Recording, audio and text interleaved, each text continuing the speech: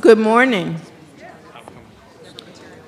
If everyone could take their seats. My name is Edith Hambrick, and I'm the chairperson of the Hospital Outpatient Payment Advisory Panel.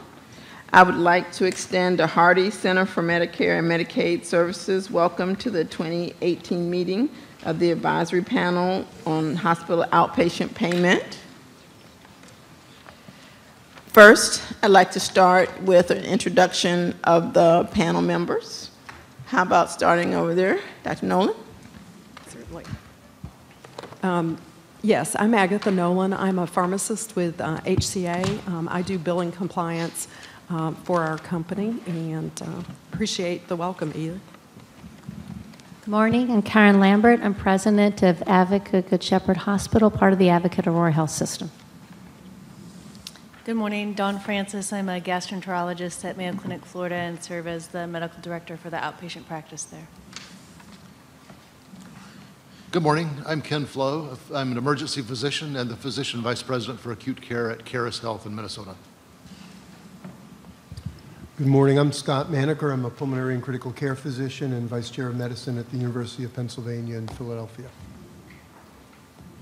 Good morning. I'm Erica Hardy. I'm the corporate coding manager for FMOL, a health system in Louisiana. Ruth Londay, senior vice president, patient care revenue at Memorial Sloan Kettering Cancer Center in New York. Good morning. Norm Thompson. I'm a radiologist and associate CMO at AU Health in Augusta, Georgia. With us today through this webinar, we have presenters, commenters, representatives from sister agencies, and members of the public. We welcome and look forward to your presentations and comments. We can have a few housekeeping details by Ms. Elise Behringer, who's the designated federal official for the panel. Hi, good morning, everyone. Just a reminder that we have a few panel members coming off this year and that we will still be accepting rolling nominations. And that was the only update for me. Thank you. Just a few, as you know, get ready for the details.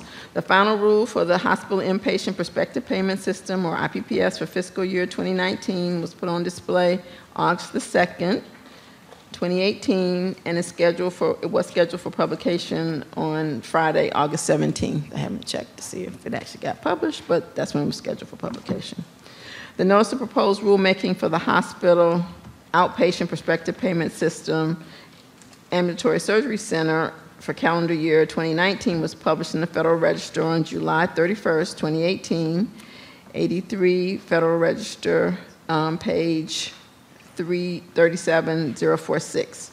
If you wish to comment, comments must be submitted by 5 p.m. on September the 24th, 2018. The notice of proposed rulemaking for the Medicare physician fee schedule for calendar year 2019 was published in the Federal Register on July 27th, 2018. The comment period closes at 5 p.m. on September 10th. Just to remind everybody what the charter says, which is actually found under tab C or D in the booklet. The panel shall advise the secretary and the administrator of CMS about the clinical integrity of the APC groups and their associated weights.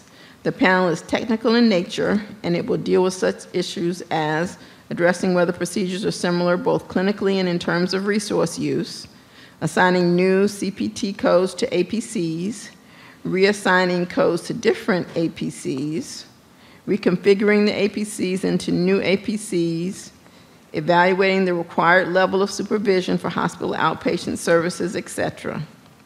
The subject matter is limited to these and related topics. Unrelated topics are not subjects for discussion. Unrelated topics include, but are not limited to, the conversion factor, charge compression, pass-through payments for medical devices and drugs, wage adjustments, the types of practitioners who are permitted to supervise outpatient services, and the like. As I mentioned, a copy of the charter is in today's booklet and is also on the web. The panel will hear presentations and comments primarily related to the CY 2018 calendar year final rule and the calendar year 2019 notice of proposed rulemaking.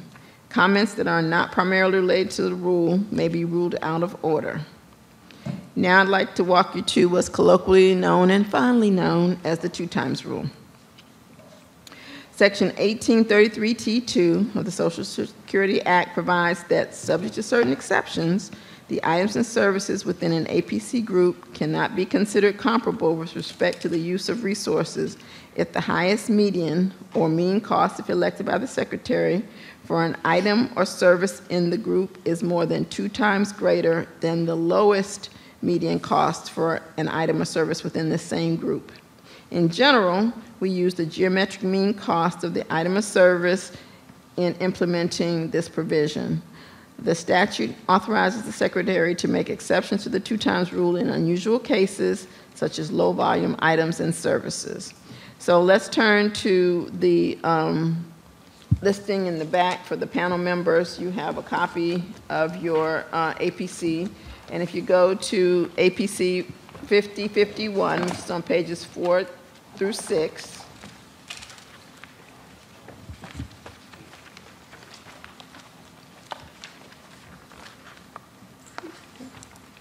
you will notice that there is no violation of the 2 times rule.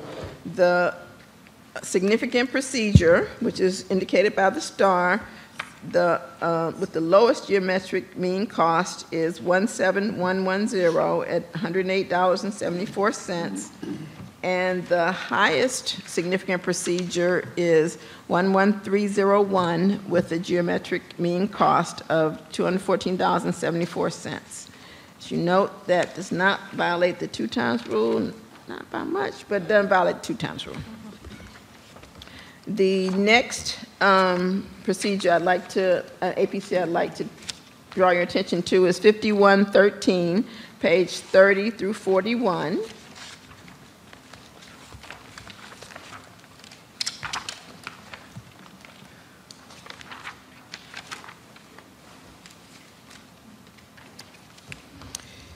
So you'll note that that there might be a 2 times violation. This is level 3 musculoskeletal procedures by the question marks that appear to the side of the APC. So the lowest significant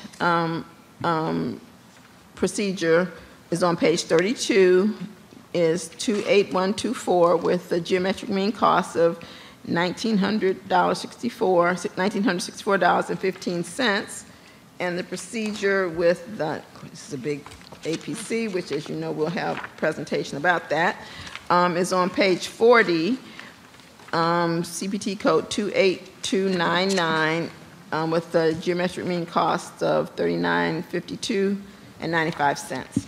So that is an example of what we would call an APC, which potentially violates the 2 times rule. Oral presentations should not exceed 5 minutes in length for an individual or organization. The chair may further limit time allowed for presentations due to the number of oral presentations if necessary. In addition to formal oral presentations, there will be opportunity during the meeting for public oral comments that will be limited to 1 minute for each individual and a total of 3 minutes per organization. Please queue up for those on the phone. Please queue up as instructed by Ms. Brianna Spate if you wish to address the panel. Please clearly identify yourself and your organization, if applicable, before speaking. So first, I'd like to give Ms. Spate an opportunity to announce what the rules of the road are as far as queuing up to give a comment from the public if you're not in the room. Thank you. So for a Q&A session, we have the chat box where you can ask the questions through the chat box or use your raised hand feature, or you can, I will unmute the lines and I will unmute you guys individually for Q&A. Thank you, Ms. Spate. We will have an introduction from a welcome, another CMS welcome. Hers will be better than mine, from my boss, Ms. Carol Blackford, the director of the Hospital Inventory Policy Group. Thank you, Dr. Hambrick. Good morning, everyone. As Edith mentioned, I'm Carol Blackford, the Director of the Hospital and the Ambulatory Policy Group here at CMS, and I'm pleased to welcome you all, whether in person or by phone, for those of us who are joining us that way, to the advisory panel meeting on hospital outpatient payment, affectionately known as the HOP panel. This is the 31st meeting of the HOP panel since its inception in 2001.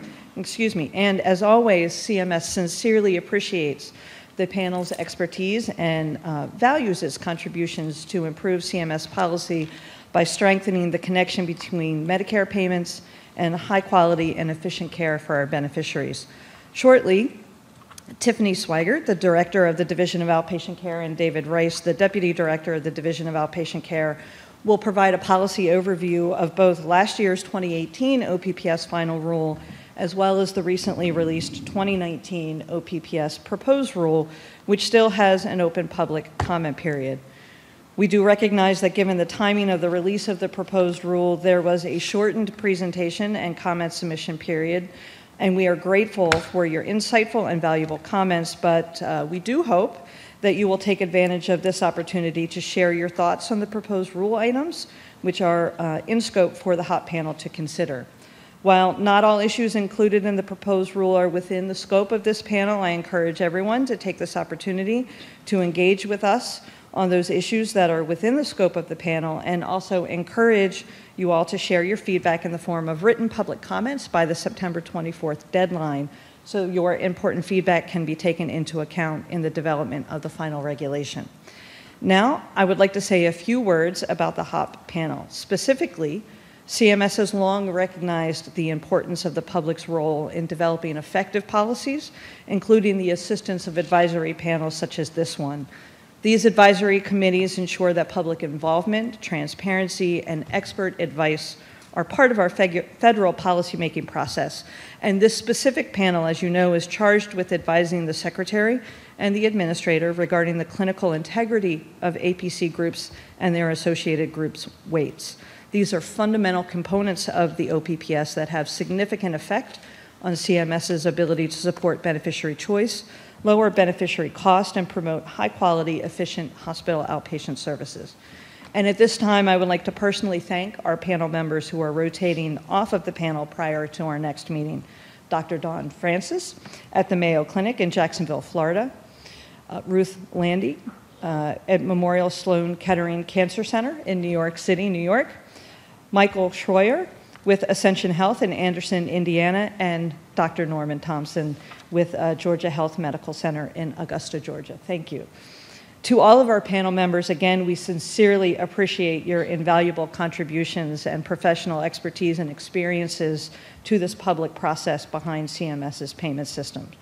And finally, CMS published a notice in the Federal Register on January 26, 2018, which I'm sure everyone has taken a look at. And this notice requested nominations to fill vacancies on the HOP panel.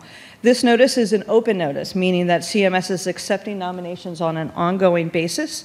We anticipate being able to fill several of the vacancies with new panel members in time for our next HOP panel meeting, and we invite you to nominate someone who you think would be a great asset to the HOP panel. Thank you again, and I look forward to the discussions today. Thank you, Ms. Blackford. Next up, we have the overview that was mentioned by Ms. Blackford. Ms. Tiffany Swigert and Mr. David Rice will be leading that discussion. And oh, the slides are up. Okay.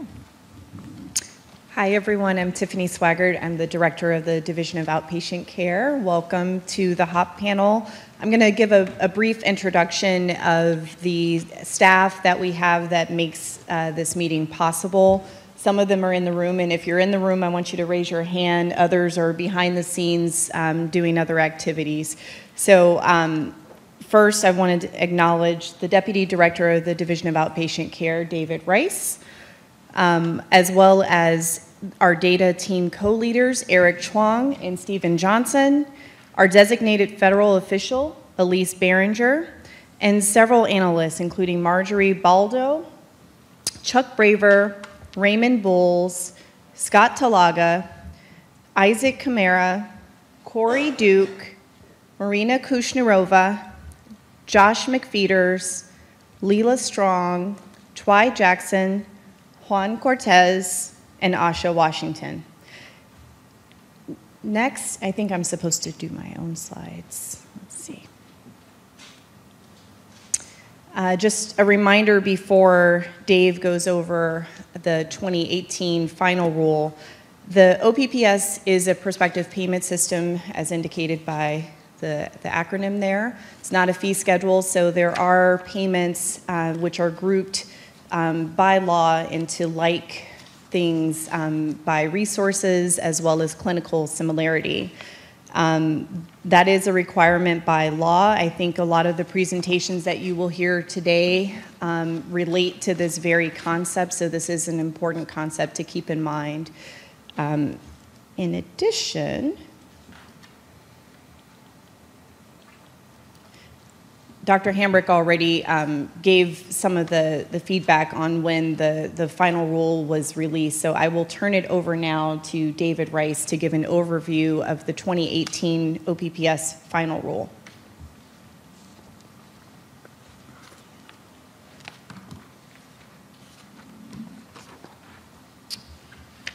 Hi, everyone. I'm David Rice, the Deputy Director of the Division of Outpatient Care, and I'll be quickly walking through the major changes in the 2018 OPPS final rule. There we go.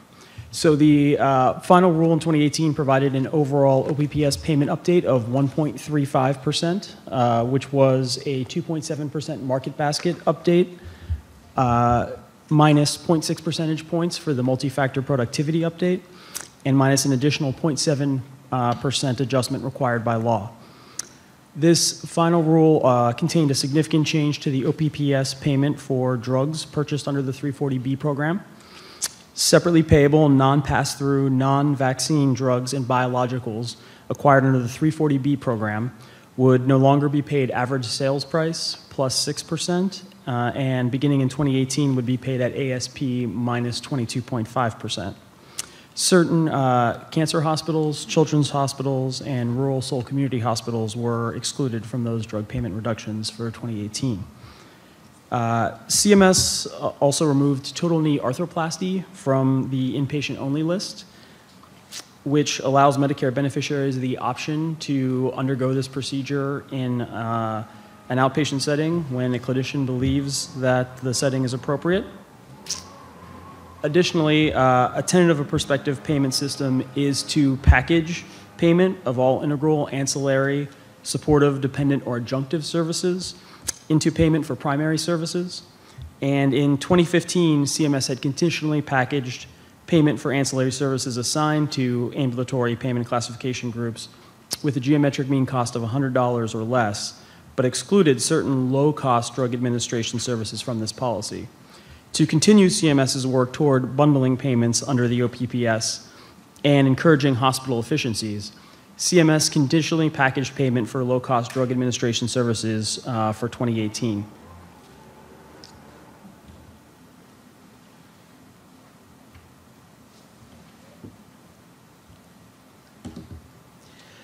In the 2009 and 2010 final rules, CMS clarified that direct physician supervision is generally required for hospital outpatient therapeutic services that are furnished in hospitals, critical access hospitals, and in provider-based departments of hospitals.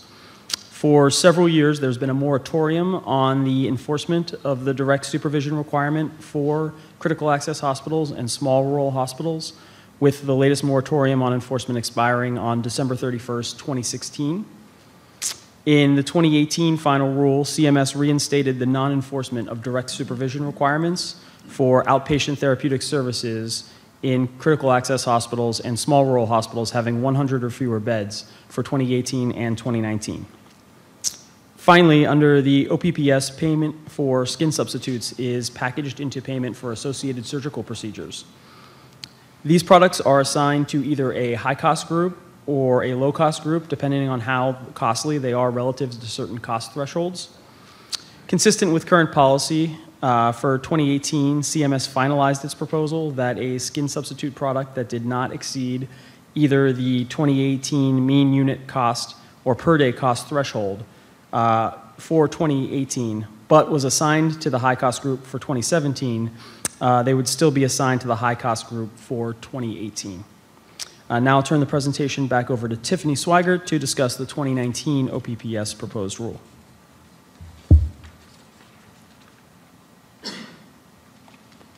Thank you, Dave.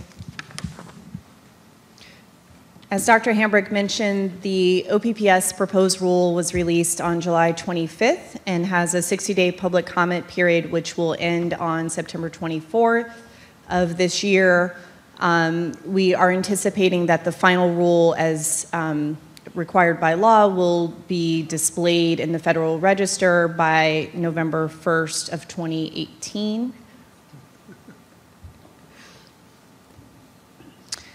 I'm going to just highlight a number of the major proposals that were included in that rule. You'll be hearing presentations which cover a lot of these proposals and presentations by the Division of Outpatient Care, which will go into a bit more detail in the background. The overall rate update to hospitals that are paid under the OPPS was increased by 1.25%, including all adjustments. Continuing the trend of increased payments under the OPPS, total expenditures are expected to be around $75 billion this year, which includes Medicare payments as well as beneficiary cost sharing. And that's about a $5 billion increase over last year. There were several proposals which we term site neutral. The term site neutral means the payment, regardless of the setting of care, is similar or the same for a similar service described by the same HCPCS or CPT code. There are several proposals related to site neutral payment in the proposed rule this year. One has to do with the payment for the clinic visit under the OPPS. That proposal is to reduce the payment for the clinic visit when billed by a hospital outpatient department that is off campus of the hospital, and to pay it, rather than the full OPPS payment rate, to pay it the physician fee schedule equivalent rate. This proposal has to do with unnecessary increases in the utilization of covered outpatient department services. And there are more details about why CMS believes that the payment for the clinic visit may be driving unnecessary utilization under the outpatient prospective payment system. This proposal would save both Medicare beneficiaries and the Medicare program a combined estimated $760 million in 2019 alone. This proposal is not budget neutral, meaning that the funds that are saved are not redistributed under the payment system. In addition, there was a proposal related to service line expansion furnished at off-campus provider-based departments. This proposal is connected to a provision of law affectionately known as Section 603, which is Section 603 of the Bipartisan Budget Act of 2015. That law, in a nutshell, determined that Medicare should no longer pay for certain services that are provided in an off-campus department of a hospital, and CMS had implemented this provision in large part in the 2017 rulemaking cycle. However, in this proposed rule, CMS continues its implementation of the provision by stating that any service line that was not provided by an off-campus department of a hospital as of the date of enactment of that law, which was November 2nd, 2015, can no longer be paid under the OPPS and would instead be paid under the physician fee schedule. There are details in the proposed rule that talks about the clinical families of services that CMS has proposed. Any service that was not provided in one of those clinical families of services would be subject to the payment adjustment if that proposal is finalized. In addition, there are several proposals related to drug payment policy under the OPPS. As David Rice mentioned, last year, CMS adopted a policy to pay drugs that are acquired under the 340B drug discount program at ASP minus 22.5%. This year's proposed rule continues implementation of that provision and states that even for hospital departments that are not paid under Section 603 of the Bipartisan Budget Act, which refers to the term non-accepted, because those hospitals are still eligible for 340B discounts and because there's an incentive to furnish drugs in those non-accepted departments, CMS has proposed that the new drug-adjusted payment rate of ASP minus 22.5% would apply to drugs furnished in those departments as well. In addition, related to biosimilar biological products, CMS has proposed that for a biosimilar that does not have drug pass-through status, that the payment shall be for a 340B drug, ASP minus 22.5% of the biosimilar instead of ASP minus 22.5% of the reference product. In addition, CMS also proposed that in those cases where ASP data are not available, when CMS would otherwise make a payment at wholesale acquisition cost plus 6%, CMS is proposing to instead pay wholesale acquisition cost plus 3% across the board.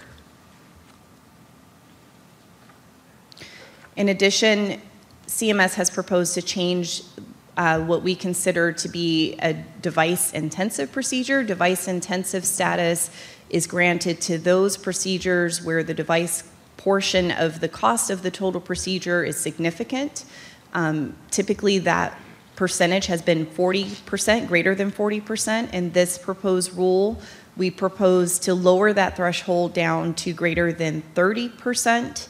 In addition, any procedure that involves a single-use device could be device-intensive, regardless of whether the device remains in the body after the conclusion of the procedure.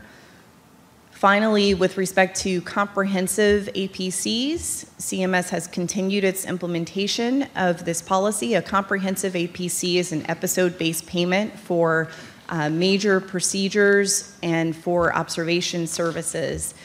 There are already 65 comprehensive APCs, and CMS has proposed to add the 3 additional ones brings it to 65 for 2019, and you'll hear some information about those newly proposed APCs, comprehensive APCs.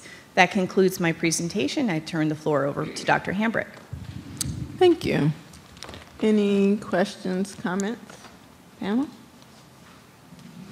Okay, now we're going to move into the subcommittee reports. The first one we'll hear from is the Visits and Observations Subcommittee from Dr. Norm Thompson. Thank you. The Visits and Observations Subcommittee met by WebEx on August 20th, 2018. The subcommittee reviewed the final calendar year 2018 OPPS payment prices relative to visits and the Comprehensive Observation Services CAPC. The subcommittee discussed the calendar year 2019 OPPS proposed rule, specifically the clinic visit and emergency department modifier proposals. The committee additionally discussed currently available calendar year 2017 and calendar year 2016 frequency and mean cost claims data for visits and for the Comprehensive Observation Services CAPC. The subcommittee discussed the currently available calendar year 2017 and calendar year 2016 frequency and distribution claims data for observation services. The subcommittee has the following recommendations. Number one, that the subcommittee recommend that the work of the Visits and Observations Subcommittee continue. Number two, the committee recommends that CMS continue to report clinic and emergency department visit and observation claims data, and if CMS identifies changes in patterns of utilization or cost, to bring those issues before the subcommittee in the future. Third, the subcommittee recommends that CMS report data on what percentage of observation stay claims greater than 48 hours have a date of service that begins on a Friday, to investigate if weekend service is an impact on long observation claims.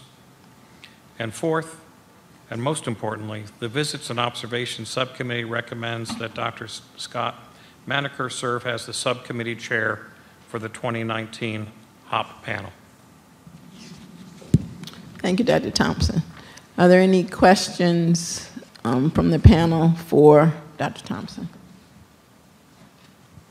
If not, I'll entertain a motion to accept the minutes of the subcommittee, the report of the subcommittee. Second. Any discussion? All those in favor?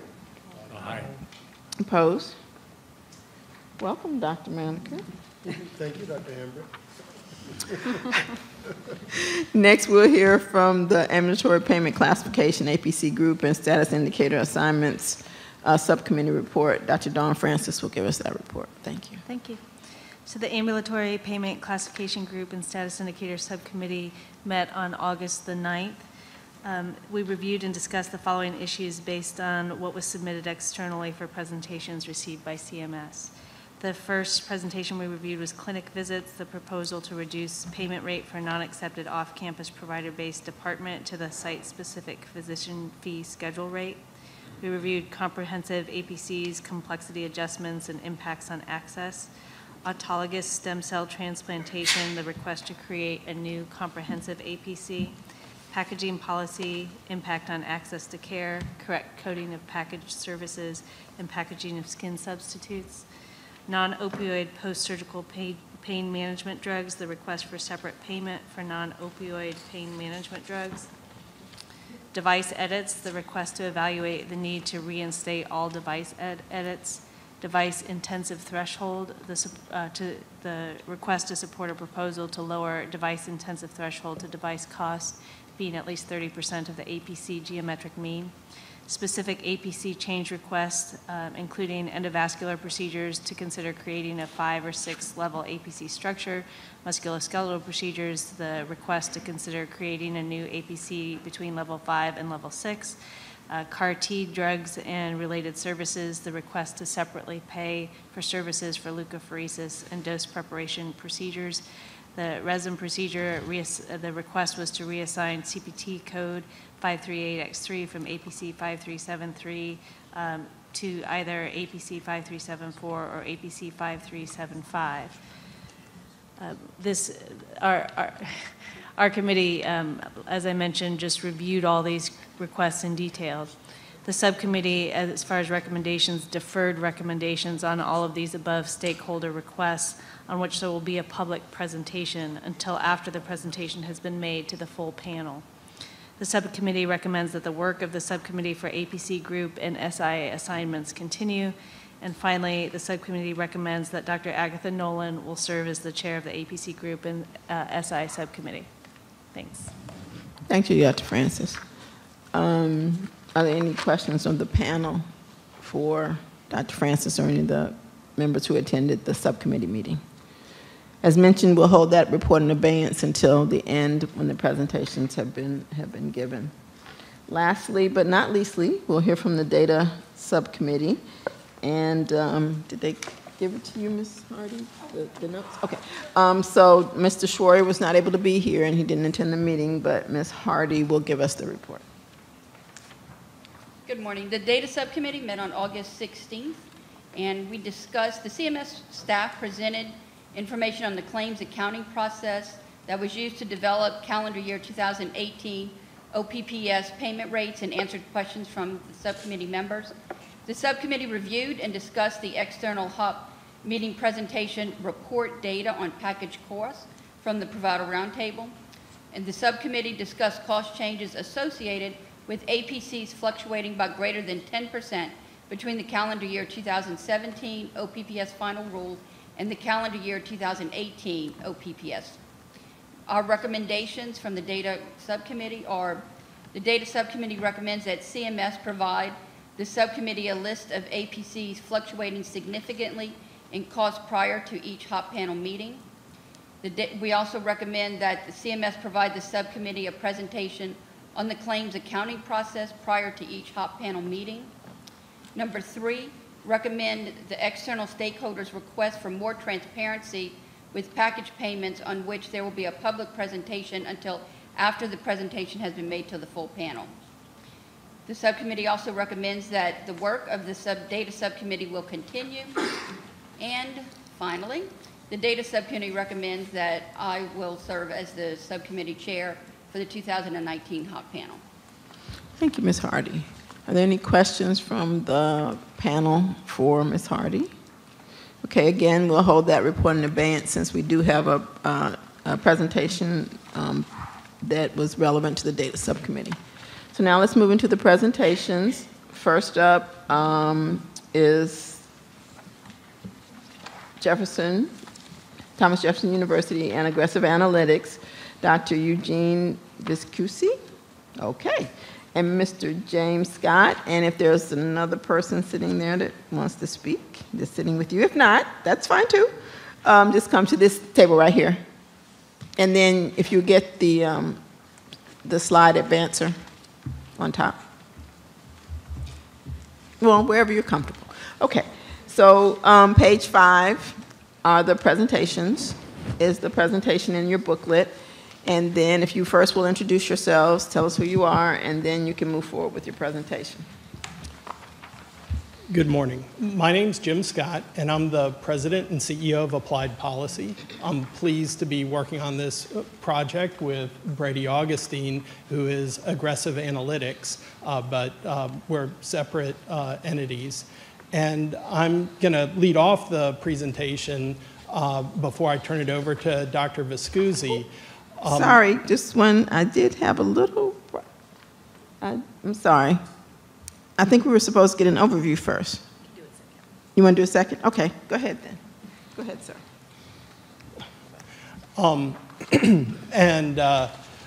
So we are, both Dr. Viscusi and I are paid consultants of Heron Therapeutics, and Dr. Viscusi's views are explicitly his own and not those of Thomas Jefferson University or of the American Society of Regional Anesthesia and Pain Medicine, for which he is the president-elect.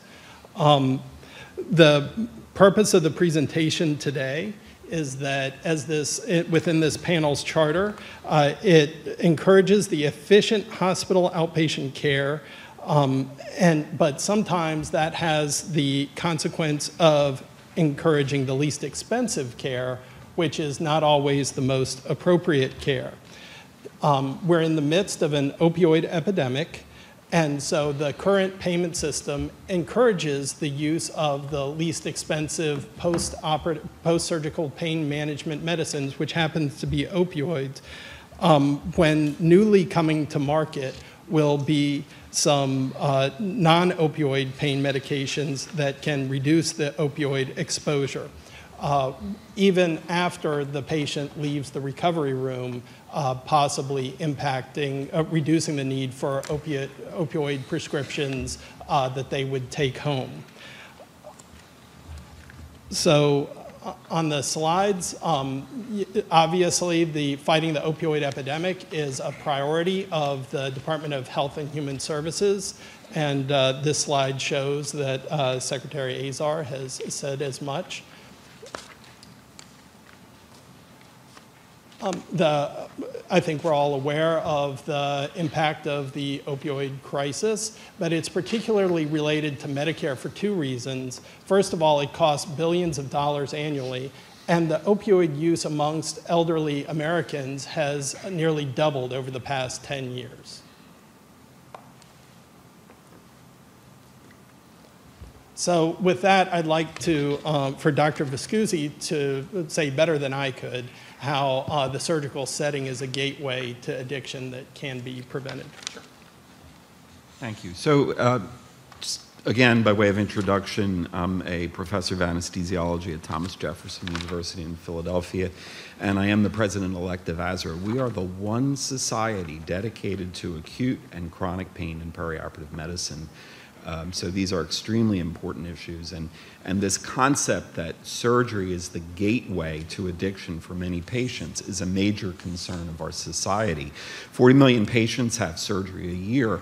We used to think that opioid exposure for pain had little impact on the potential for chronicity of opioid use, and we know that is absolutely not the case. The recent data suggests between 6 and 10% of patients who have surgery will still be using opioids in a year. And it's not related to the severity of surgery. Major or minor surgery, there still is this signal for opioid chronicity. And the concern is that the real goal is opioid avoidance, or absolutely minimizing the opioids that patients get in the perioperative process. The recent CDC data from last year showed that when you get around 5 days of opioid exposure, that's when you see this rise in the potential for use at a year. So we know that there are billions of leftover opioids, between 60 and 92% of patients report unused opioids. These end up in the medicine cabinet. More than half of opioid abuse or misuse comes from the diversion of drugs that are left over. So there is a substantial problem from the use of opioids, and I think we needlessly expose patients to opioids in the perioperative process, and the goal is really to minimize or to absolutely avoid opioids in the perioperative process. And by doing so, you're going to dramatically reduce this burden of longer-term opioid use. You have about 2 minutes left. We're right on time. So this panel has the opportunity to support the use of innovative non-opioid treatments for the treatment of post-surgical pain. Got ahead of myself.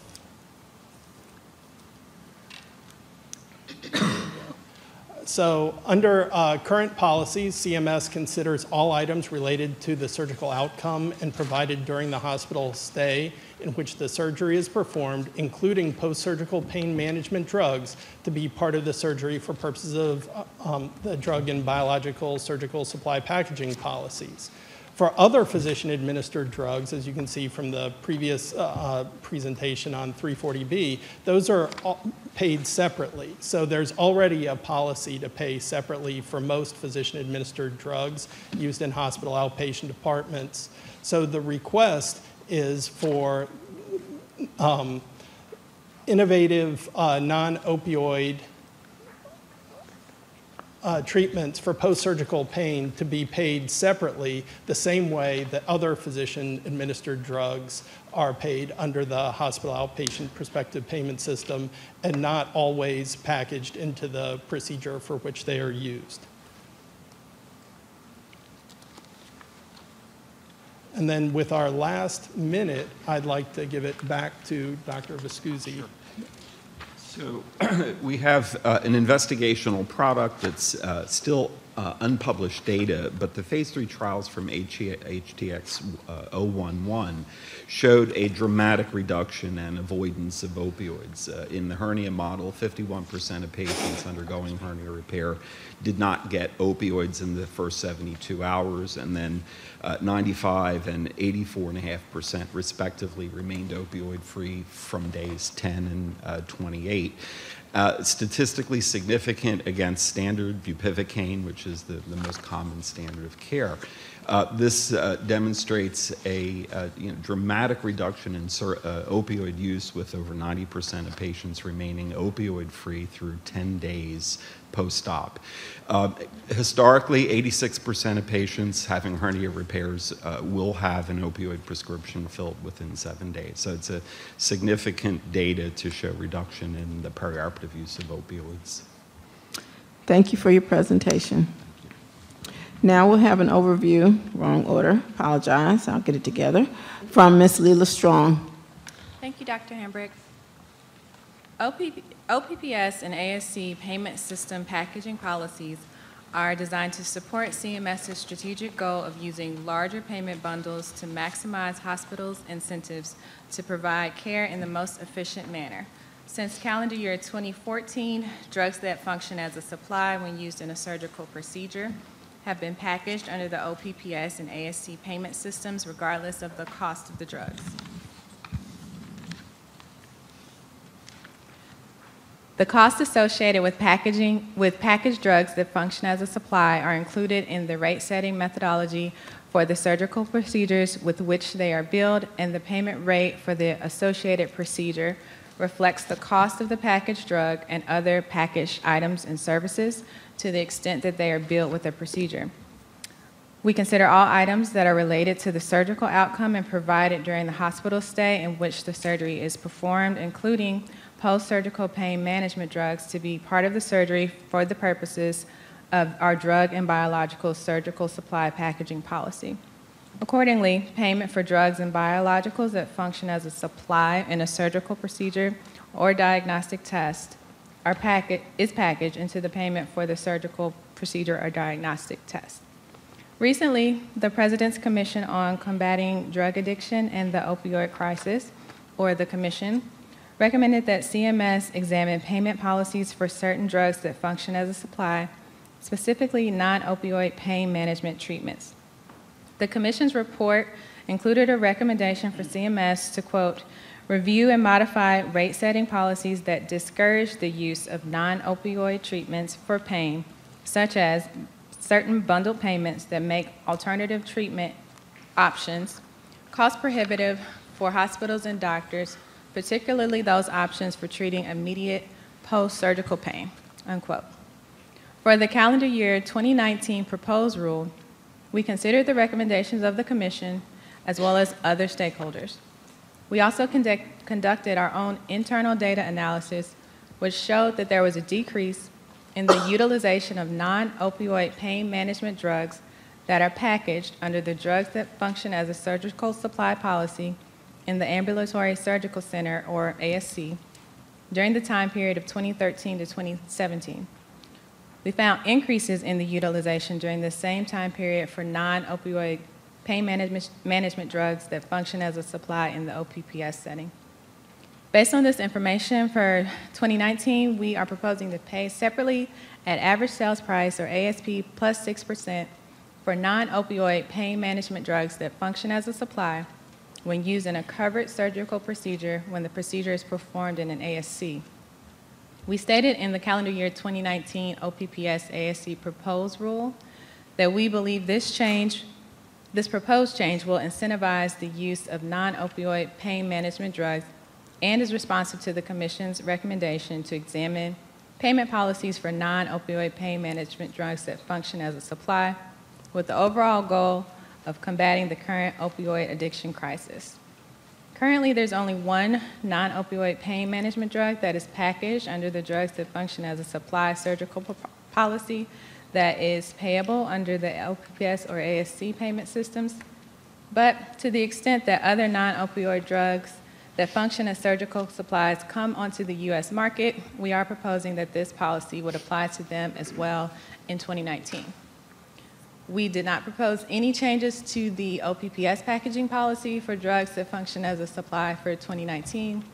However, we did solicit comments in the proposed rule on whether there may be evidence to suggest that separate payment under the OPPS may be appropriate for these drugs. We also sought comments regarding whether there are other non-opioid treatments for acute or chronic pain, including other drugs or devices that may be affected by OPPS and ASC packaging policies and warrant separate payment. And we are requesting evidence that such non-opioid alternatives lead to a reduction in opioid prescriptions and addiction. We also expressed interest in comments regarding whether we should provide separate payment for non-opioid pain management treatments using a mechanism such as an equitable payment adjustment under our authority at Section 1833T2E of the Act, which allows for adjustments as determined to be necessary to ensure equitable payments. We also expressed interest in comments on restructuring the APC structure for procedures involving non-opioid pain management treatments, such as by establishing more granular APC groupings for specific procedure and device combinations, to ensure that the payment rate for such services is aligned with the resources associated with the procedures involving specific devices, and whether that change would better achieve our goal of incentivizing increased use of non-opioid alternatives. That concludes my presentation. Thank you, Ms. Strong. Are there any questions for the presenters or for CMS staff in the panel? Dr. Maneker. Okay. Yeah, I've got a quick question. So I appreciate the overview of the prospective payment system from Ms. Strong, and would appreciate any insights you two gentlemen could share with us for why this particular drug in this particular setting is different from the typical packaging. So other examples would be there's an epidemic of multi-drug resistant organisms. There's a variety of antibiotics that can be administered either prophylactically or therapeutically with a surgical procedure. Physicians get to choose cheap or expensive antibiotic based on the clinical needs of the patient. Similarly, there's a variety of pressors on the market for anesthesia-induced hypotension, range of prices. Again, the anesthesiologist gets to pick which pressor they use. A variety of non-opioid analgesics on the market, increasing in use, as we just heard. What's different, special about this drug as opposed to the other non-opioid analgesics, antibiotics, pressor agents that would warrant an exception to the prospective payment system? And if I could just make one clarification, which you did have in your slides, this drug is not available on the market. So let's speak specifically about this type of drug or whatever, because it's not available on the market currently. Right. Well, and that's a great point, Dr. Hamburg, because one of the most important things for this panel to take in mind is that under CMS's proposed rulemaking, they had an example of just one drug. And now the difference is that this is really a class of drugs. So we're not making a policy about just one drug that is already on the market. We have to also consider as policymakers what the future is and when we deal with a class of drugs. For antibiotics, for that example, there are antibiotics that are administered for prophylaxis that are, of course, part of the procedure always, but there are other antibiotics that are separately billed and reimbursed at ASP plus 6% when used in the hospital outpatient department. So this policy and the effort to fight the opioid epidemic would treat the non-opioid pain medication products as if they're separately billable, just like the other drugs under the hospital outpatient prospective payment system that are currently separately billable. The other comment I would make is that a differentiating characteristic of a class of drugs that has a very long duration of action in analgesia is that it goes far beyond the actual surgical event. So even though this is given at the end of surgery, its impact is felt after surgery for days. So that would be equally true for drug-eluting stents and antibiotic-impregnated devices and spacers for infected joint replacements. Ms. Swigert. Hi. I also just want to remind the panel that the proposal that was included in the rule affects the one drug that's currently packaged because it functions as a surgical supply and it's related to non-opioid therapy. However, as Ms. Strong-Holloway mentioned, there are, to the extent that there are other drugs that come on the market that are similarly situated, the proposal would also apply to those drugs. In addition, under the drug pass-through policy, any new drug that comes to market that is not of insignificant cost, that is FDA approved, is eligible for pass-through payment, which allows separate payment based on the ASP plus 6% add-on methodology for a period not to exceed 3 years. So that policy does apply, and while a drug or biological is on pass-through, it is not packaged. And then just to follow up, Ms. Swigert, so after 2 years of collecting data, including the pass-through payments, then that data is recalculated and adjusted throughout the APC schedule? Correct. Dr. Nolan? Yeah, I just had to clarify some of the technical information.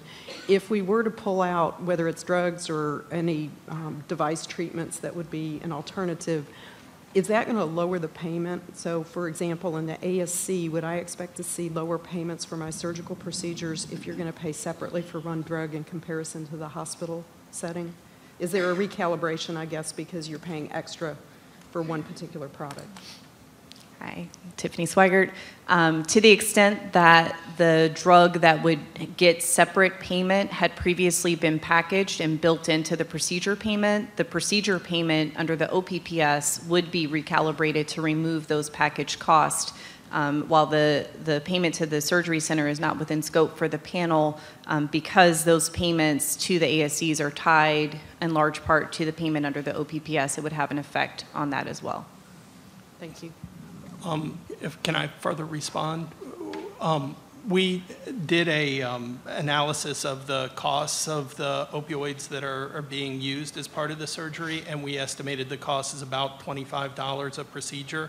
So to the extent that that would be removed, it would be $25 less for the procedure on average. And obviously CMS would do the specific calculation, but just so you know, in the grand scheme of things, how much less it would be relative to the separate payment for the non-opioid. So essentially what we're asking is to level the playing field so that for the physician, the choice is equal. Should I use the opioid or should I use the non-opioid alternative, but then to hold the hospital outpatient department harmless regarding the payments. Any more questions from the panel? Any questions from the audience? Ms. Bate, are there any questions on the phone? Oh, I'm sorry. Oh, now I know you're supposed to be at the microphone. Now somebody else might be able to not do that, but you know. Thank you. I'm Jerry Stringham from Medical Technology Partners, and I think I just wanted to comment that to the extent CMS is talking about relaxing packaging policies for non-opioid pain medications. It should also be considered, as Leila said, for devices. One such example would be non-invasive vagus nerve stimulation, which first such product was FDA approved late last year for acute and chronic pain treatment. And certainly there are published studies for that type of product for acute management of postoperative pain as well. So, and would face similar obstacles and barriers that some of the pharmaceutical preparations that are under consideration are developing. So, I just wanted to voice support for being as inclusive as possible to the extent that we're going to move away from packaging these types of products. Thanks. Thank you. Next.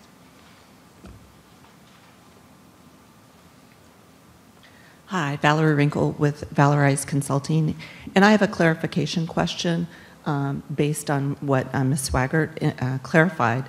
My understanding of the proposal on the table is to continue to package non-opiate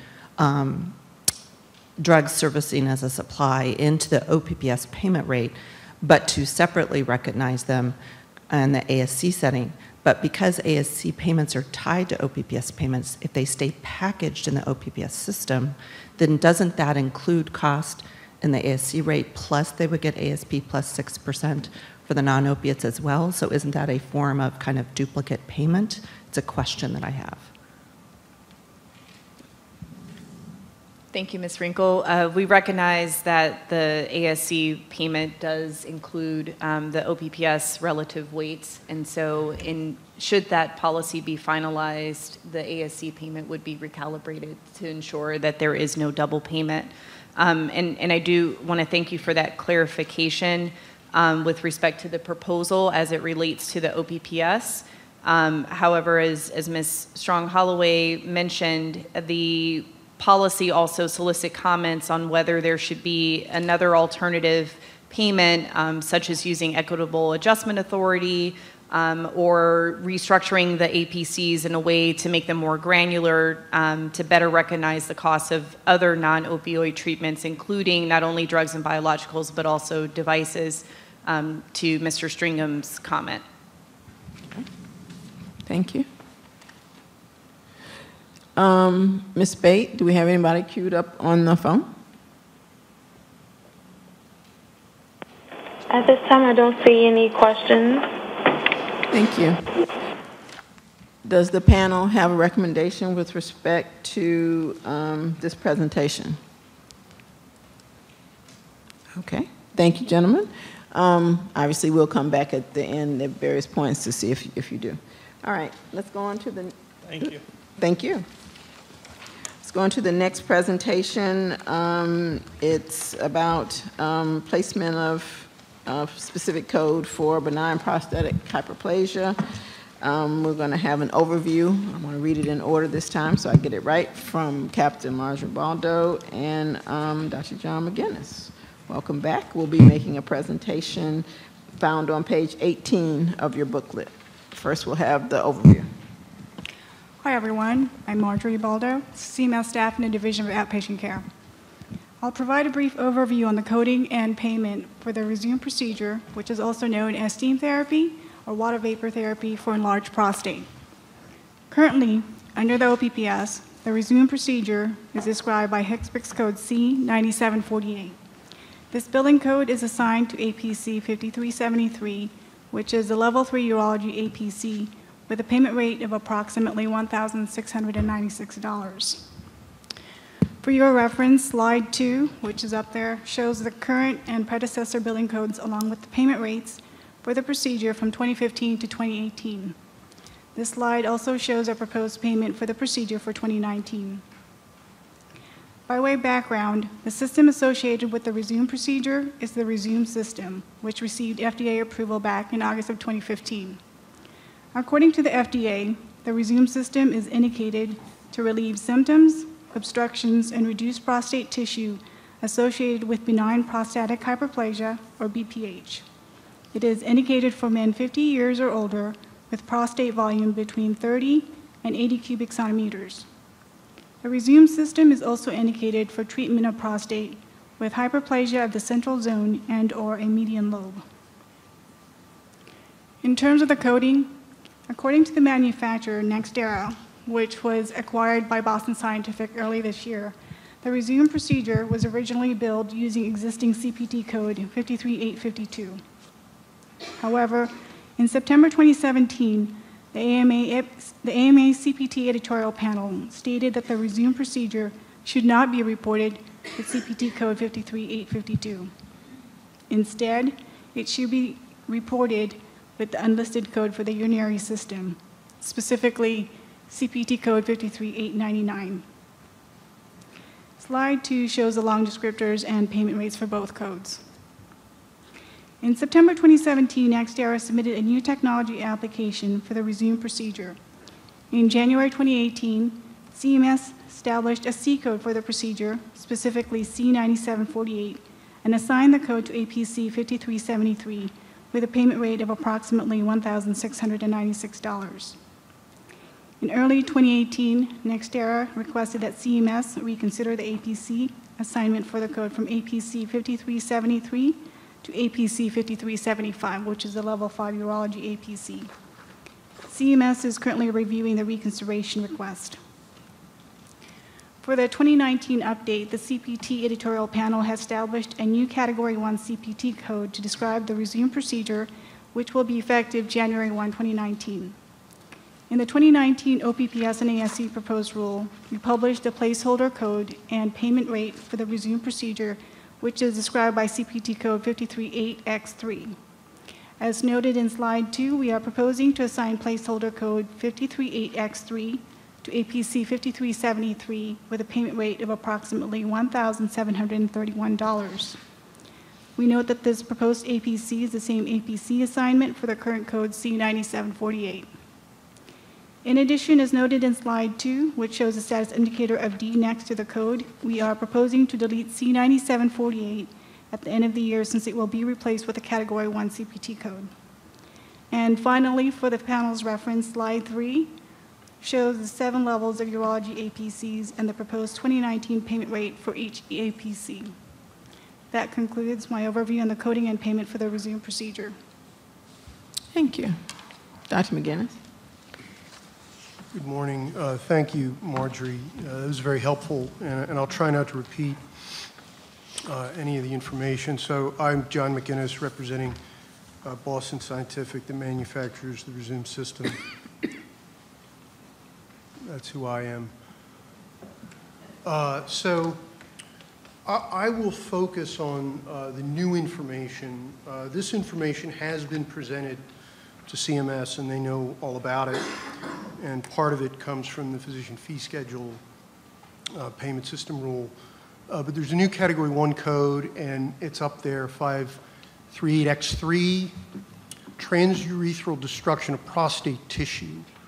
There's 2 other codes that are highly similar, and they're at the bottom of this slide, and they are the same up to the semicolon, 53850 and 53852, transurethral destruction of prostate tissue.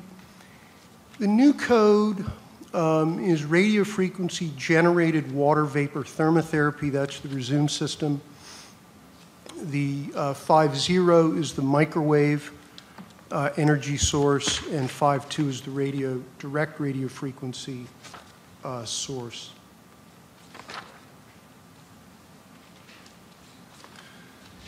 Marjorie went over most of this. The system was approved by FDA in 2015. One thing of interest is it's a 510K, meaning that it has a predicate device, and the FDA determined that it was substantially equivalent to the device that is used in the code 53852, the radiofrequency device. Part of my work with Boston Scientific has been on the last bullet, and currently all the Medicare administrative contractors in the United States cover resume under the miscellaneous code as reasonable and necessary for Medicare beneficiaries. This is a little bit of a review of the system. The new code, 538X3, 53850, and 53852 all have very similar systems. There's a generator and a delivery device. And in this case, what the generator does is it uses radio frequency heat to heat up the steam, and the steam is delivered through the device labeled number 2, and there's a fine needle that actually penetrates into the prostate tissue. And so the steam heat is delivered in a series of 9-second treatments, and that causes destruction and shrinkage of the prostate tissue. So this is one of the really 2 key slides of this presentation. So you look at this. For these 3 very similar procedures, of course, the new code doesn't have a geometric mean cost. It won't until next year when there's data available for the C code that is effective now. 53850 has a geometric mean cost of almost $3,300 and is assigned to level 4 urology with a payment of $2,700. And 53852, the payment just under, geometric mean cost of just under $3,000 is in level 5. So a couple things here. You know, you have 538X3 way down in level 3. The question is, why is that the case? And then you have 53850 in level 4, even though it has a higher geometric mean cost than 53852, which is in level 5. But anyway, both of the comparable codes are in higher levels of the urology APCs. This is information that comes from the proposed rule for the physician fee schedule. A couple of notes down below. We all know that RVUs aren't used in OPPS rate setting. That's the case, but I wanted to show this non-facility practice expense RVUs and what the RUC recommended to CMS, and then what CMS accepted in terms of the RUC recommendations. And these non-facility PRVUs really represent a proxy or a comparison point for relativity of these procedures, one against the other. And my argument is that this relativity should be preserved in the OPPS. You see here, all of these procedures were recently evaluated by the RUC because they're all very similar. They have similar payments, except the resume procedure is actually higher due to higher non-facility practice expense RVUs, which means that the cost of the equipment, supplies, et cetera, for the resume procedure is a little bit higher than these other procedures. The physician office payment is higher. It's $1,800 versus about $1,600 or $1,500 for 53850 and 53852. But when you look over at the OPPS payment, 53850 has a level 4 payment of almost $2,800, and then 53852, the level 5, which is significantly higher, and then the resume procedure that has higher practice expense RVUs has a significantly lower OPPS payment. So the idea here is that one would expect that this relativity that has been recognized by the RUC and CMS in the physician fee schedule proposed rule would also be present in the hospital outpatient setting. So the level 3, we believe, is an inappropriate assignment for the new code. And this is probably the best objective evidence we have for this. None of this came, obviously, from the manufacturer. So our request is that the panel recommend for the final rule that CMS reassign the new code to one of the APCs that the similar codes that the RUC reevaluated recently as a family, either level 4 urology or level 5 urology. Now, the one thing that I will say is the slide says either level 4 or level 5, and I've said this to CMS also. I could understand why CMS or the panel would be reluctant to recommend level 5. First of all, 53850 has a lower geometric mean cost. A higher geometric mean cost than 53852, which is assigned to level 5. That's a little bit of a question for CMS, whether they have those APC assignments right. But I think that all of the information, when looked at collectively, definitely supports the assignment of this new code at least to level 4 based on clinical comparability and resource similarity based on the relativity that was established through the RUC review, and then CMS agreement with that and publication of that information in the proposed rule for the physician fee schedule.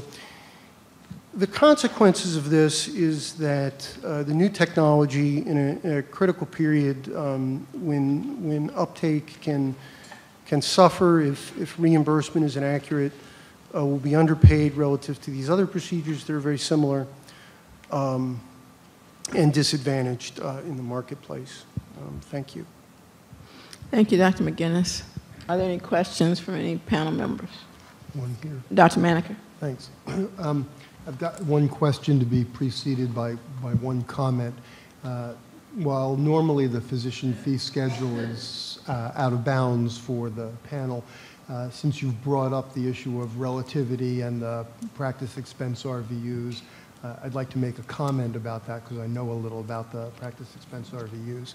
And most importantly, it's not really a relativity scale for PERVUs. The recommendations are actually the direct practice expense inputs, including the equipment, the clinical staff, and the supplies. So without knowing the exact details of the clinical staff times, the supplies, the equipment acquisition costs, including the amortization for the useful lifetime, et cetera, and then consequently, the indirect practice expense RVUs, one can't make a direct comparison. And even if one were to make that type of a direct comparison, the PERVUs would, I say, would appear to me to warrant remaining in level 3 rather than level 4 because of where they fall in terms of the economics of it. 1,700 versus 1,900. The question that I have is really regarding the clinical similarities. At the end of the day, there's a device administering some type of therapy to the prostate. And in level 5, it's specifically delivering a radio frequency. In level 4, it's delivering microwave. And theoretically, in level 3, it would be delivering steam. And we've all heated up a cup of tea in our microwave in the kitchen to make some steam coming off. And sort of regardless of what device we're using at the end of the day, level 5 would seem to be delivering radio frequency to the tissue, level 4 delivering microwave to the tissue, and level 3 steam to the tissue. If it were to be placed in level 5, it would potentially be creating a 2 times rule violation, and it's substantially less than the payment in level 4 when you add together the 9.9 APC payment along with the C code for the device. So it would seem to me that the placement in level 3 would be appropriate on the clinical context of delivering steam rather than radio frequency or microwave. Yeah, I guess, I mean, this sort of raises a question, and that's why I, display this slide again. So, with regard to the direct practice, the indirect practice expense inputs are going to be very similar because it's all urologists, it's all the same condition, it's all the same diagnosis, all of that is sort of constant. But here what you have is a fairly, for both the microwave and the direct radio frequency, very similar proposed physician fee schedule, in-office non-facility payments, and significantly higher proposed OPPS payments, which is typically what you see, meaning that the hospital outpatient setting is a higher cost site of service. But here what you see for 538X3 is the reverse. I mean, the physician fee schedule is up at 1837, and the OPPS payment is significantly lower, and that's not a pattern that is typical. I mean, I think that what the non-facility practice expense RVUs show is that at a minimum, and here you have the value being greater for 538X3, at a minimum, the costs of all of the sort of facility supplies that go into what you would pay a hospital, not the physician professional fee, would be comparable, number one. Number two, I fully acknowledge, and I think there's a legitimate question as to whether any of these procedures are appropriate for level 5. 53852 has a lower geometric mean cost than 53850. So why is 53850 in level 4 and 53852 in level 5? I don't know why that is the case. But I think having this procedure down in level 3 is based on clinical and resource similarity an inappropriate APC placement. I'll just confirm your statement that it's not typical to see that type of a reversal between the physician fee schedule and the outpatient payments. There is precedent for it, and probably many people in the room will recall several years ago there were about a half dozen pathology review codes, several neurodiagnostic studies, and a couple of ENT procedures where that observation was made. The proposal was to reduce the physician fee schedule down, and upon review it was recognized that it was simply an artifact of some procedures given the two very different methods of how one calculates payments on the physician fee schedule rather than the hospital outpatient payments. And so yes, while not typical, there is precedent for such seemingly paradoxical observations. And in this case, I mean, what you have really is a very recent review of these codes that are very similar in the same clinical family by the RUC and by CMS. So this is this is fresh information. The other thing that you have to remember about what they've done, what they're doing with this new code is the initial placement of a new code is based on a best guess. Typically, they have some information from the manufacturer, but that's it. In addition, here, they have the added benefit of the RUC looking to at this and their colleagues over in the physician fee schedule. So what I would say is that in terms of there being kind of an anomaly, I think there's a couple of anomalies here. One is for the 538X3, having the physician office payment significantly higher than the OPPS is one thing, but also you've got 850 and 852 down at about $1,500 to $1,600, and then correspondingly significantly higher in the hospital outpatient. I have racked my brain on that one and have no explanation whatsoever for that. And I mean, I don't, you know, I just kind of, I mean, that's sort of how it is. I don't. Okay, thank you, Dr. McGinnis. Ms. Swigert. Hi, I would just like to remind everyone that both the physician fee schedule and the OPPS are proposed rules, so all of the figures that you see on this slide that is presented right now are proposed. I'll only speak to the OPPS proposed rules since that's the topic of discussion for today. All of these codes and their APC placements are subject to the 60-day public comment period, as well as any recommendations that the panel may make today. And to the extent that the panel believes that there is sort of an incongruent placement of certain codes, any of those are welcome to recommendations as well as public comments to be considered for the final rule. I will also remind the panel that the data that's used for the proposed rule is updated for the final rule. So some of the geometric mean cost that you see, as well as what the payment rates would be, are not necessarily what was proposed.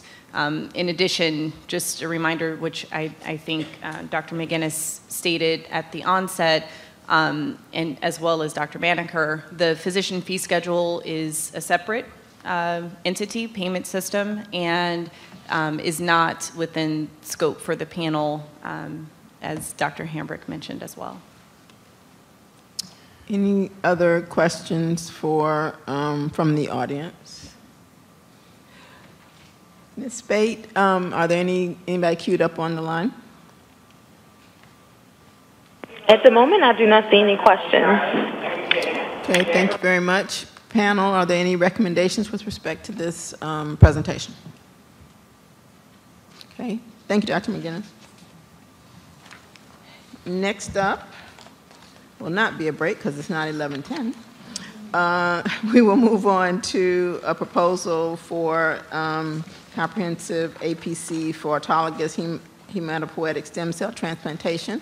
As I understand it, there may be an additional presenter from the National Marrow Donor Program, but I will let them introduce themselves. We're going to have an overview from Ms. Leila Strong. I'll put Holloway on there. They didn't, you know, tell me to update the thing, but I'll say Holloway. Thank you. And followed by a public presentation from Ms. Jugna Shaw and I believe Ms. Susan Lepke, but I'll let them introduce themselves when they do their presentation. The public presentation is on page 27. Ms. Hello, Strong. again, my name is Leila Strong Holloway. I'll be giving an overview of autologous hematopoietic stem cell transplantation, which is represented by CPT code 38241. CPT code 38241 was established by the AMA CPT editorial panel in 1999. This CPT code is used to report an autologous transplant of hematopoietic stem cells. The hospital bills and shows all charges for autologous stem cell harvesting, processing, and transplant procedures when the services are furnished. Autologous hematopoietic stem cell transplants, or HSCT, involve the transplantation of stem cells that are collected from the recipient. The procedure codes describing autologous stem cell harvesting as well as stem cell processing procedures may be billed and are separately payable under the OPPS. In the 2018 OPPS ASC final rule, CPT code 38241 was assigned to APC 5242, which is level 2, blood product exchange and related services, with a payment rate of approximately $1,222. The geometric mean cost for 5242 is approximately $1,221. The geometric mean cost for CPT code 38241, based on 23 single claims of 378 total claims, is approximately $1,764. For 2018, CPT code 38241 is assigned to status indicator S, which indicates that this code is separately paid under the OPPS. For the calendar year 2019 OPPS and ASC proposed rule, CPT code 38241 is assigned to APC 5242 as well, level 2, blood product exchange and related services, with a proposed payment rate of approximately $1,223. The geometric mean cost for APC 5242 is approximately $1,245. The geometric mean cost for CPT code 38241, based on 14 single claims of 379 total claims, is $1,270. This represents a decrease in the number of single claims from 2018 of approximately 39%, and a decrease in the geo mean cost for CPT code 38241 from 2018 of approximately 28%. For calendar year 2019, CPT code 38241 is also proposed to be assigned to status indicator S, which indicates that the code is separately paid under the OPPS. In contrast to autologous hematopoietic stem cell transplants that harvest stem cells from the recipient, allogeneic HSCT involves the intravenous infusion of hematopoietic stem cells from a donor to a recipient. There are several donor acquisition costs associated with an allogeneic HSCT, which may include national marrow donor program fees, tissue typing of donor and recipient, donor evaluation, physician donor evaluation services, and stem cell collection and processing procedures. Allogeneic HSCT donor acquisition costs, including stem cell harvesting and processing, cannot be paid separately under the OPPS because hospitals may bill and receive payment only for services that are provided to a Medicare beneficiary who is the recipient of the HSCT and whose illness is being treated with the transplant. Historically, donor acquisition costs have been packaged into the APC payment for the allogeneic HSCT when the transplant occurs in the hospital outpatient setting. In the calendar year 2017 OPPS ASC final rule, we finalized a comprehensive APC, or CAPC, for allogeneic hematopoietic stem cell transplants. CAPC 5244, level 4, blood product exchange and related services. CPT code 38240, hematopoietic progenitor cell allogeneic transplantation donor, is the only procedure assigned to CAPC 5244. The purpose of creating this CAPC in 2017 was to ensure accurate payment for the allogeneic HSCT procedure, including the donor acquisition costs. The CAPC policy packages payment for adjunctive services into the primary service at the claim level. The payment for all donor acquisition services for allogeneic HSCT is packaged into the CAPC payment for the allogeneic stem cell transplant when the transplant occurs in the hospital outpatient setting. These costs are also analyzed using our comprehensive cost accounting methodology to establish future CAPC payment rates. The geometric mean cost associated with the allogeneic HSCT procedure was approximately $6,795 in 2016, prior to the creation of CAPC 5244.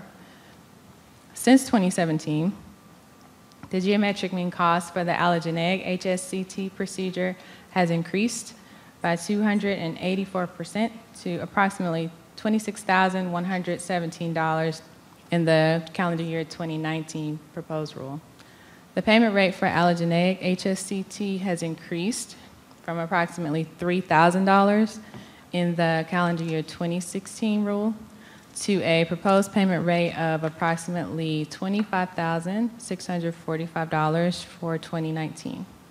This includes my data overview for CPT code 38241. Thank you.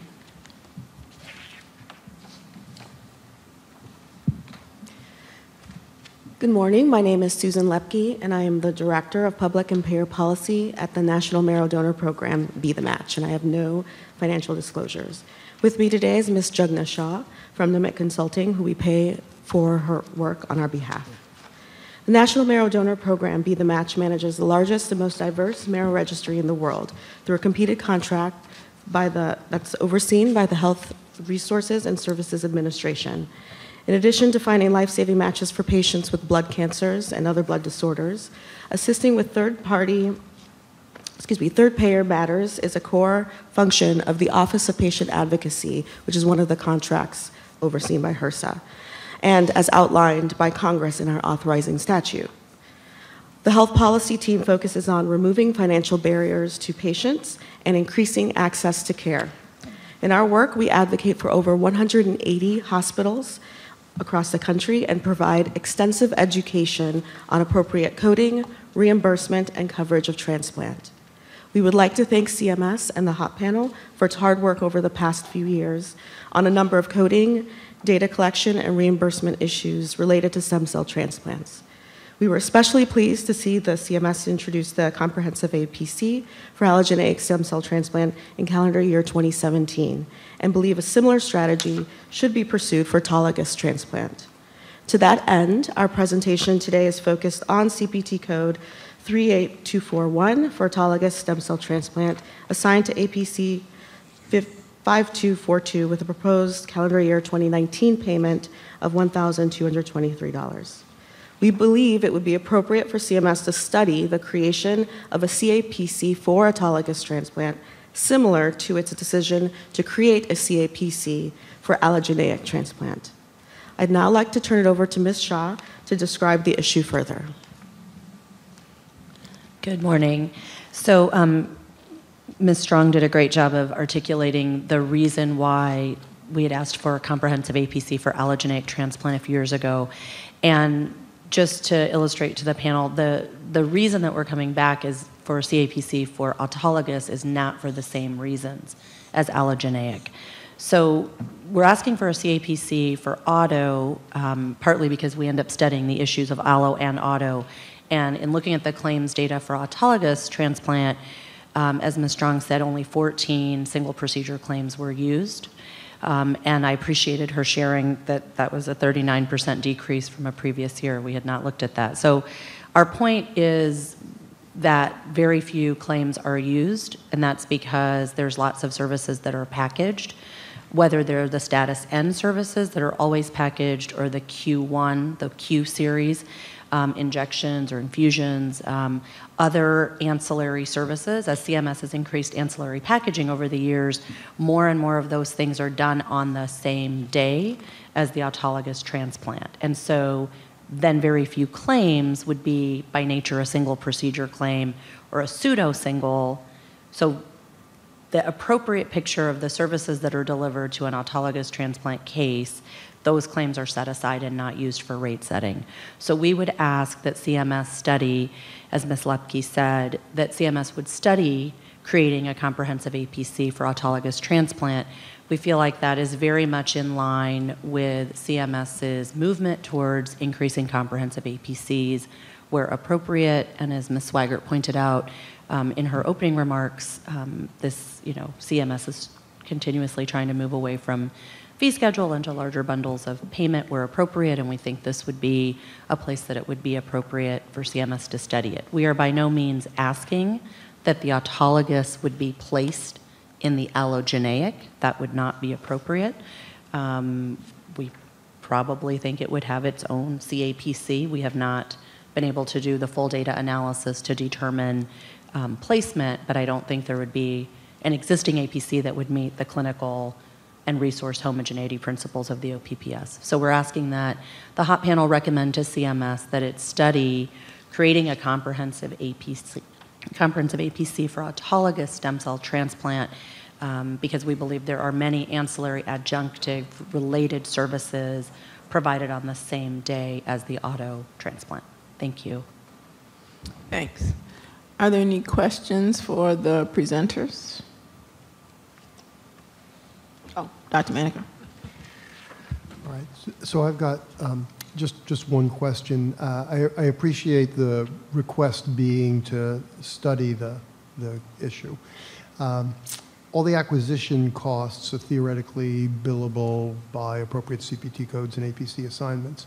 So the 39% reduction in costs that was observed in the data, do you believe that is because there are services being rendered that are not being reported? And if so, what services would those be? How could we find them and study them if they're not in the claims data? And why do you prefer that explanation rather than the explanation that everyone's trying to cut costs, be more efficient, and the costs have just gone down because there's more of these being done and people are more efficient at it? So maybe there's a clarifying question. I'm not sure if I misheard. I thought Ms. Strong said that there was a 39% decrease in single procedure claims. Is that what you said? Okay. Oh, I'm sorry. I misinterpreted that. So I think our point is very much in line with what's being said. If you have fewer single procedure claims, right? Because if you have two separately payable services, and you have package services, then you can't use that claim. CMS can't use that claim. So what we're saying is on a day that there's an autologous transplant, there very much could be thawing of the cells. There's blood typing, there's injection or infusion, sometimes transfusion. We're trying to analyze the 379 claims against, those are the full universe of claims versus the 14 that were used for rate setting and all the ones that were set aside. And what we see is typically, and the clinicians have confirmed it, you have a whole series of services. And you're right, CMS is correct that many of those are separately payable. So it's not about what's paid real time. The issue then is those very claims are used for rate setting 2 years later, and only the claims with very few things on them get used for rate setting. And are you aware of any change in the demographics such that more autologous are being done in non-Medicare beneficiaries and autologous is being done more commonly in Medicare? Another explanation for the potential decrease? So I don't think the decrease in the number of single procedure claims is related at all to sort of who's getting transplant. I think it's what services are provided on the same day. And so as there's more stuff that CMS packages, right, by default there'll be more packaged items and services on the same day with separately payable services. So I think I think your question's a good one. I mean, I think we are seeing more autologous transplant in general in the outpatient setting, but that doesn't change the nature of the individual services that have to be rendered to deliver the full auto transplant. So it's really an artifact of the CMS payment system. As you package more stuff, there's more packaged stuff on a claim that renders them unusable for rate setting. So not that anybody asked me a question, but I just sort of have a question. Edith Hambrick, for those on the phone. So they are separately payable. Have you all looked at whether those separately payable services are going up or down so that potentially the total cost, payment could be the same or higher or lower? But I just, throw that out since it's a study question, maybe when you come back next year with your study, you could enlighten us as to how all of those interact, because obviously it could be that the specific code is falling, but the other separately payable services, not even attributable to you, but attributable to all those other separately thawing, freezing, whatever you're talking about, could be going up. So, but just later on for your study purposes. Okay, that was it, because I'm sure, given some other comments we're going to hear later, you haven't had a chance to analyze that, given when the rule came out. We've done, Dr. Emmerich, we've done a very cursory analysis, which is why we didn't want to include it in the material. We want to refine it. I think that from a payment perspective, the comprehensive payment would probably be in the neighborhood of about $5,000. So it would be higher than the $1,200 or some today, but as you point out, today providers wouldn't just get $1,200, they'd get the $1,200 plus certain separately payable services. But they won't get separate payment for all the different services. So certainly the comprehensive APC, we would say, would pay more appropriately for all the different services rendered, and then would also enable CMS to use 100% of the claims for future rate setting. Okay, thanks. Any other questions from panel members? Okay, Ms. Spate, any, oh, sorry, Ms. Nolan? Questions? Oh, Ms. Spate, any questions? Anybody queued up on the phone? There are no questions, ma'am. Thank you. Dr. Maneker? Yeah, so I would make a motion that we do in fact study this and try and figure out what, if anything, is missing and whether there would be value in creating a comprehensive APC. Second. Any discussion? All those in favor say aye. Aye. Opposed? Abstentions? Okay, thanks. All right, now it is close to 11:10, and I don't know what the real time is. 11:14. 11:14, so everybody be back at 11:30 so we can take up our chimeric antigen receptor on the nose, 11:30. Thank you. Yeah.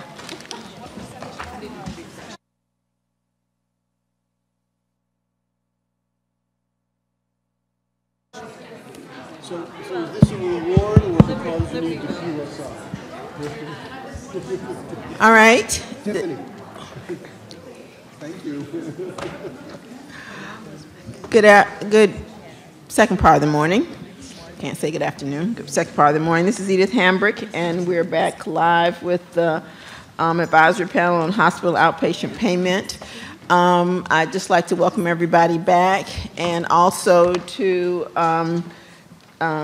say that we apparently have some people who maybe wanted to speak earlier on some of the earlier presentations on the line, and we're not able to. So what we're going to do first, Ms. Spate is going to give instructions about how to queue up to make a comment about previous presentations that you still want to make comments about, and then we'll have a few minutes for those to be done, and I hope the speakers are still in the auditorium. We'll soon find out, if in case there's something that was going to be directed at the speaker. So, Ms. Spate, if you could make the announcement and how they can queue up, and then we'll see if there are any questions or comments about presentations that were made up to this point. Yes, hello everyone. If you want to have any questions, I'm going to unmute all of the lines. If you are not asking questions at the time, could you please put your phone line on mute? Those who will be asking questions, we will unmute all of the lines, okay? So are there any questions on any presentations prior to now? And then first up, whoever speaks first, you get to make your comment or question.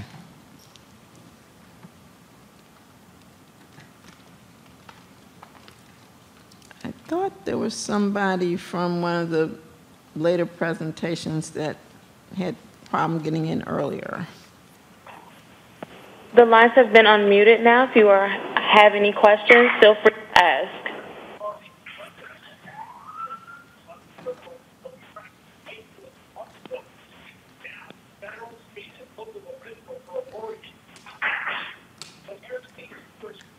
Okay, I'm not hearing any. One more chance. There's some voice. We just Oh, can't hear it. okay. We're hearing something. It could be background noise, but if you're speaking, please speak a little bit louder, closer to the phone.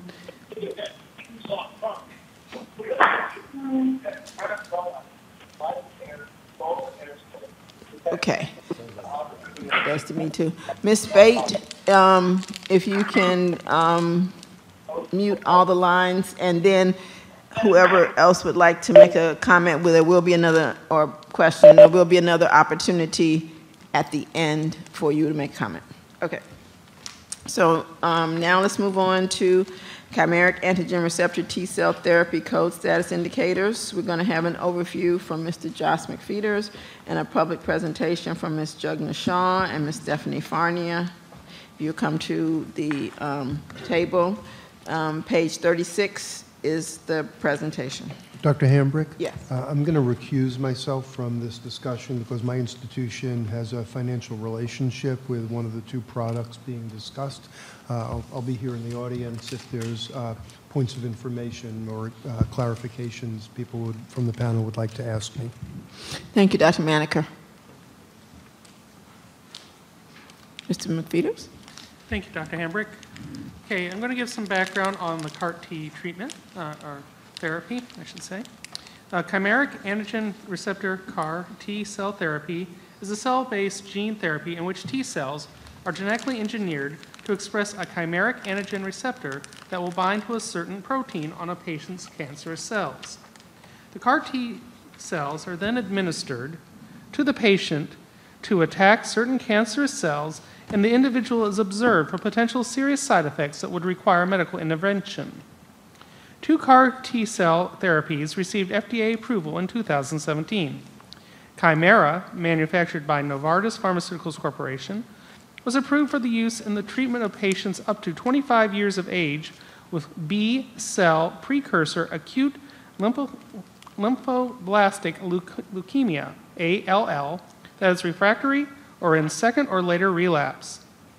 In May 2018, Kymriah received FDA approval for a second indication, treatment of adult patients with relapsed or refractory large B-cell lymphoma after 2 or more lines of systematic therapy, including diffuse large B-cell lymphoma, DLBCL, high-grade B-cell lymphoma, and DLBCL arising from follicular lymphoma. Yescarta, manufactured by Kite Pharma Incorporated, was approved for use in the treatment of adult patients with relapsed or refractory large B-cell lymphoma who have not responded to or have relapsed after at least 2 other kinds of treatment. Now we're going to talk about the HCPCS codes for CAR-T. The HCPCS coding for the currently approved CAR-T therapies include leukapheresis, and dose preparation procedures, since these services are included in the manufacturing of these biologicals. The HCPCS code for CAR-T Chimera has been active since January 1, 2018 in the OPPS and received OPPS transitional pass-through status on April 1, 2018. Chimera is separately paid and is a status indicator of G. The HCPCS code for the CAR-T therapy for Yescarta has been active since April 1, 2018. Yescarta also has transitional pass-through status in the OPPS since April 1, 2018, and is separately paid and is a status indicator of G. The transitional pass-through payment for Kymriah and Yescarta is currently based on the average sale price, or ASP, plus 6%. For example, Kymriah is paid at a rate of approximately $500,000. This includes a 6% add-on amount of approximately $30,000. So unlike traditional anti-cancer therapies that are manufactured and sold by a biopharmaceutical company and then purchased by and dispensed from a pharmacy, a multi-step process is used to produce CAR-T. However, the existing CAR-T therapies on the market were approved as biologicals, and thus, under current Medicare OPPS policy, payment for CAR-T is made under the authority of Medicare law for Part B drugs and biologicals. In addition, Medicare does not generally pay drug manufacturers separately for each step used to manufacture a drug or biological. The codes in question in the presentation from Nimit Consulting and the blood was ASBMT cover the following codes in question, which are now displayed on the screen. The first code is 05X1T, which is a pre-infusion Category 3 code, which describes chimeric antigen receptor T-cell CAR-T therapy, the harvesting of blood-derived T lymphocytes for the development of genetically modified autologous CAR-T cells per day.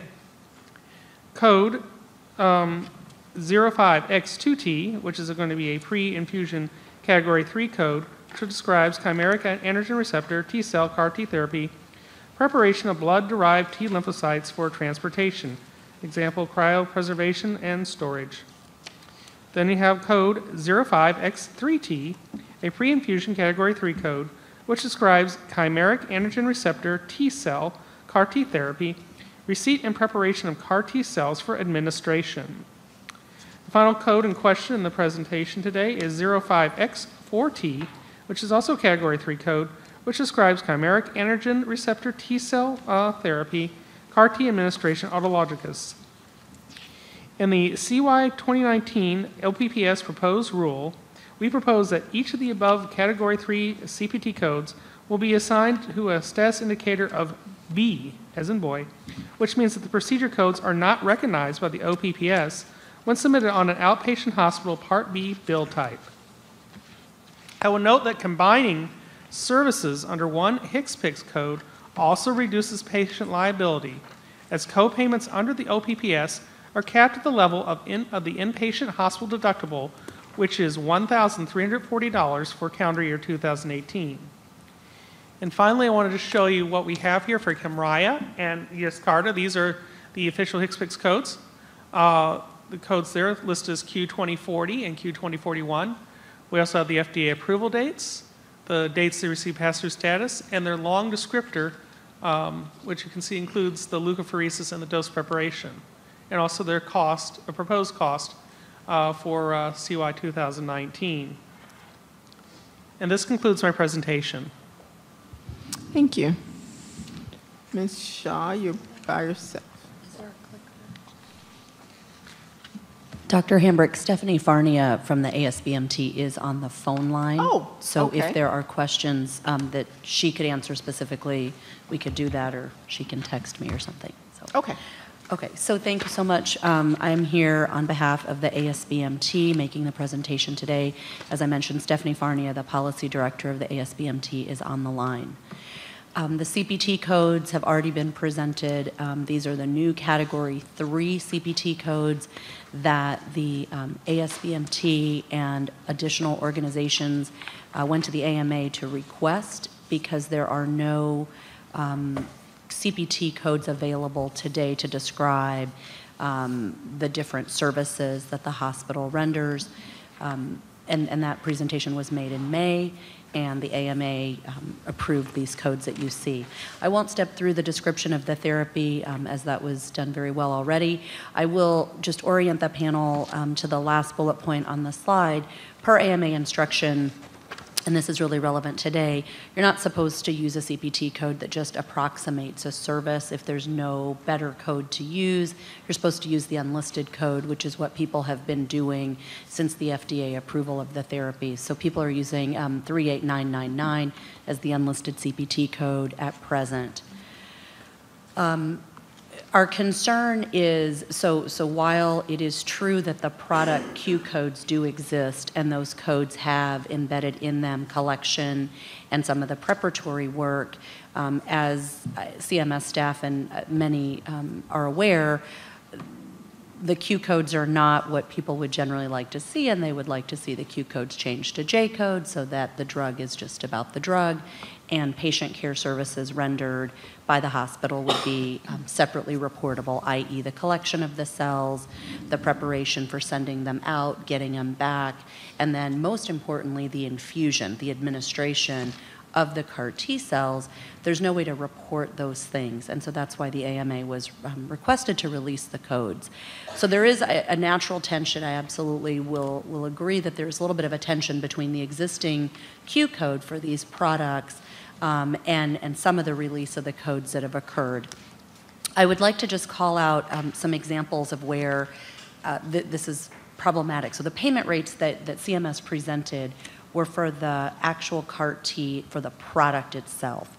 And most patients, certainly the Medicare lymphoma patients that we're talking about today, those patients are not treated. They are not getting this therapy in the outpatient setting. Now, that is likely to change in time. A few centers may be doing it outpatient, but in general, it's not. So the infusion occurs typically in the inpatient setting, but the cells are collected in the outpatient setting. So a patient comes to the institution, they're registered as an outpatient, their cells are collected, cell processing happens, they're shipped out. Those services are not being captured because of this tension between the Q code, which is not appropriate to report in the outpatient setting. That's a natural tension. So first and foremost, cells are collected in the outpatient setting. Hospital really needs to be able to bill a CPT service to indicate, hey, this is the work that I did for this registered patient. The payment policy part, one could talk about separately, but the service can't be reported. The other situation is certainly if the CAR-T is infused in the outpatient setting, today people would report 38999, presumably January 1st, they would report this new code. It's a better, more appropriate code. Finally, there are situations where hospital A or provider A would do the cell collection, and then a different provider would do the infusion. And so again, the current Q codes create some complexity around how to be able to report these services. So the ASBMT respectfully requests the HOP panel to recommend to CMS that it change the status indicators to these new Category 3 CPT codes for CAR-T services from status B, which we in the coding world sort of euphemistically talk about, hey, go find a better code. We don't really know what the better code would be, especially for the infusion of the CAR-T cells. So these are new codes representing new services. We believe it would be appropriate to crosswalk these at the moment to the transplant APCs until we have better data. So we've provided that crosswalk to say 38206 is the collection of auto cells, while CAR-T is different. That's sort of the most natural kind of fit at the moment. Same with some of the preparation and then the administration. And I can happily provide more information if the panel so needs, but this is sort of our recommendation for at least assigning these codes, status indicators, so that hospitals are able to report these services when they're rendered, and the appropriate payment rates for now. We certainly recognize that as data comes in, CMS would evaluate and make additional changes. Our understanding is certainly that the OPPS payment system is designed to provide certainly reporting and then separate payment where applicable for outpatients that are registered outpatients of the hospital where individual claims are submitted, and we believe these are the most clinically appropriate codes to represent the services. The expected outcome, of course, is better data and good coding and hospitals being able to separately report these services when they are actually rendered. And our worry, if this is not done, is as this is a very new therapy, as everyone's aware, it's really important to get the coding correct in terms of the different services that are rendered to the patients, the collection of the cells, the preparatory procedures, and then certainly the infusion of the cells. So we feel very strongly that, at least from a data collection perspective, and to be able to get that data so you understand what services are being rendered to these patients, aside from just the product Q code, that it's important to be able to have the hospitals report these services when rendered to their patients. Thank you. Yes, Ms. Wagner. And Ms. Shaw, could you go into a little bit more detail about the last bullet that you have there with respect to the existing Q codes and how that relates to your recommendation for separate payment for the new Category 1 CPT code? So are you suggesting that if the panel were to recommend separate payment for the CPT codes, that the existing Q codes be revised to remove things such as the leukapheresis and dose preparation procedures? And can you just speak to that? Sure. Thank you so much for the question. So yes, in short, absolutely. To Ms. Swaggert's point, if these CPT codes were to receive separately the separate payment status indicators and separate APC payment, certainly the Q code should be revised to remove those elements and essentially be for the product or the drug, the living drug. People call it all different things, but essentially for the cellular therapy, that drug. The HCPCS meeting in May, I believe it was, had a lineup of providers. ASBMT made comments there. Both of the two manufacturers were present. And I think, I don't want to speak too much out of turn, but I believe if we looked at those minutes, it was almost a unanimous showing that the Q code should be revised to J codes, have the pass-through status as it is, and remove the cell collection, which is a patient service, the preparatory procedures, remove those elements, and let the hospitals be able to report those services as they render them. There's a huge sort of time gap that happens as well in terms of when collection happens versus infusion. Sometimes, unfortunately, patients expire.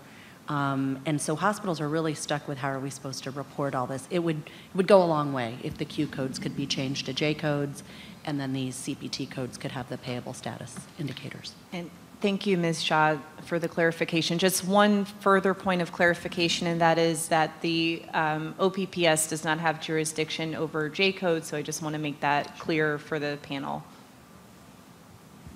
Are there any, yes, Ms. Hard? So right now, from a coding aspect, there's no way to capture when you take these cells from a patient. They come in and take those. The hospital has to report an unlisted, so there's no way to gather the data. Is that the main issue that we're looking at? So I think there are two issues. One, you're absolutely correct. The ASBMT on their website has tried to prepare a crosswalk or a coding grid, so to speak, so that at least there's less confusion today. But yes, today that crosswalk would show to use 38999 for the collection of the cells. So we can't gather data on how often this is actually done because there's no specific way for the hospital to capture that. That's correct. Okay, thank you. Any other questions from the panel? Oh, sorry, Dr. Nolan? Yeah, could I just ask a couple? You've mentioned a couple of... A little closer. Oh, sorry. Yeah. Mm-hmm. You've mentioned a few examples here, and I know we have less than a year's of experience with the drugs, but do you have a percentage or number, or maybe Scott with his experience could chime in, the number of times that the leukapheresis is done at one location and then the CAR-T is actually infused at a secondary location? Do you know, is that common? So it's not common, as far as I know. We've had a couple of sites that have said that they've done the collection, and then it's sent off to the site, to the manufacturing site, and then it's come back, and then a different institution would do the infusion. I don't think it's very common, though. So technically, Hospital 1 bills nothing, Hospital 2 gets paid for, because it's included in the Q codes now, is that? Kind of, right. But then the Q code, remember that most of these are happening, as you point out, first of all, there's so few, it's just very, very new. But the infusion would occur inpatient, right? So whichever hospital does it, the infusion is inpatient. The Q code has no bearing in terms of being reported on the inpatient claim, nor does the hospital get that $500,000 or 300 and something thousand payment. So Right. That's not payable, and I think the question is, does Hospital A then do a purchased service agreement Right. with Hospital B for the collection? There's all kinds of questions. And do we know from our experience how many patients maybe die between the leukapheresis and the product being returned, or the manufacturer can't make the product? Is it 10% or 20% or? So I know Stephanie's on the line. Maybe she'll text me the answer or chime in, or if the manufacturers know. I don't know percentages sort of in total. I can tell you anecdotally from working with a few institutions, certainly out of, okay, here we go. Is it okay if I read her text? She says 10% or less. She would say, Stephanie Farnia would say 10% or less, where I think that is about the patients dying. But certainly we've had individual centers that have had patients die. Mm-hmm. So that's absolutely happening. But she says 10% or less so far. Okay, and then I have maybe, I don't know who could answer it best, but I think you had referenced the beneficiary costs being capped at the inpatient rate. So if we break these out and they're put on outpatient claims, will the beneficiary then have to pay additional copays on those outpatients? So it will actually increase the total amount the beneficiary has to pay? So under the OPPS, beneficiary cost sharing is capped per service at the inpatient deductible. So with the current construct of the codes for Kymriah and Yescarta, that includes certain services that Ms. Shaw mentioned. The copay for that is capped at the inpatient deductible, which is around $1,300. To the extent that there are other separately payable services on an outpatient claim, that kind of renews the ability to charge cost sharing to the beneficiary, all capped individually at the inpatient deductible amount for that relevant year. So let me make sure I understood what you just said. So if they come in for the leukapheresis and we're going to pay that claim separately, the beneficiary is going to have to pay for that extra, potentially. Correct, unless there's a comprehensive methodology where all the services are paid sort of as a single encounter, that's correct. Okay, thank you. So just one comment about the inpatient, which of course they're not here to speak for themselves, and of course they haven't read the final, but certainly they included in the proposed, which I do remember, something about this and how they would be paid. So it's not quite true that if it's delivered on the inpatient that the hospital will get nothing. I don't know exactly what they finalized, but they're going to get something for the payment of the drug procedure, whatever it is. But I must admit I didn't read the final. Okay. Any more comments from the panel directly for Ms. Shaw? If not, we'll go to the comments from the audience. Hello, I'm Kathy Norbosch. I'm representing the University of Pittsburgh Medical Center. As a health system providing CAR-T therapy services, I've been fortunate enough to witness the outcomes of this life-changing treatment. Although we were disappointed that CMS did not fully address payment challenges in the inpatient setting, there is some opportunity on the outpatient setting. I urge CMS to reconsider the status indicators as presented in order for facilities to be able to charge and be paid for each step along the way as they are happening in different settings of care. In addition, we will also then be able to have claims data for future rate setting and clearly identify what was being done with these very specific codes. So again, I support the presentation to change the status indicators and make these separately payable services. Thank you. Mrs. Settlemeyer? Hi, I'm John Settlemeyer with Atrium Health, formerly Carolina's healthcare system, and home to Levine Cancer Institute. And as one of the facilities that is a CAR-T provider, I just want to corroborate what Ms. Shaw said, and I was one of the stakeholders that participated in the HCPCS public meeting. So pretty much unanimously, all of the stakeholders did ask for the dose prep and the leukapheresis to be extracted from that definition. And in fact, both Novartis and Kite were supportive of that. So, I mean, I think that I would personally like to see the drug itself be coded with a J code. I know that's not under the purview here, but I fully support this request to properly assign the new Category 3 CPT codes to an appropriate APC so that we can report them separately. Thanks. Thank you. Ms. Winkle? Hi, Valerie Wrinkle with Valorize Consulting. So I just wanted to make a comment. I'm fully in support of for correct coding and for data gathering on claims that each of these Category 3 CPT codes be recognized with a status indicator that communicates to hospitals that they should report them on the individual claims as they occur. Outpatient claim for the leukapheresis, the cell processing that occurs by the hospitals. And I want to make a correction that it is not true that the manufacturer's cost includes the collection of the cells and the cell processing done by the hospital prior to shipping to the manufacturer. That is not the case. There is one manufacturer, not both, who has made a provision for that. But in interest of the president's interest in reducing prices for drugs and understanding the price transparency for drugs, hospitals are very uncomfortable, typically, to contract with a manufacturer to be paid a separate amount for the cell collection. That feels uncomfortable, and it can mask the amount of cost. You saw in the presentation that the cost of the leukapheresis when performed for stem cell transplants is about $1,200. It's not extraordinarily expensive, and the number of times that this is going to occur is very limited.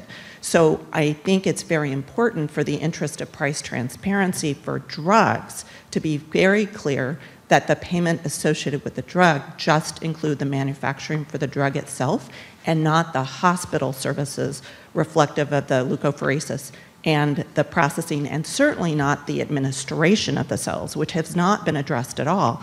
That absolutely should be reported with its own unique, now specific code beginning January 1.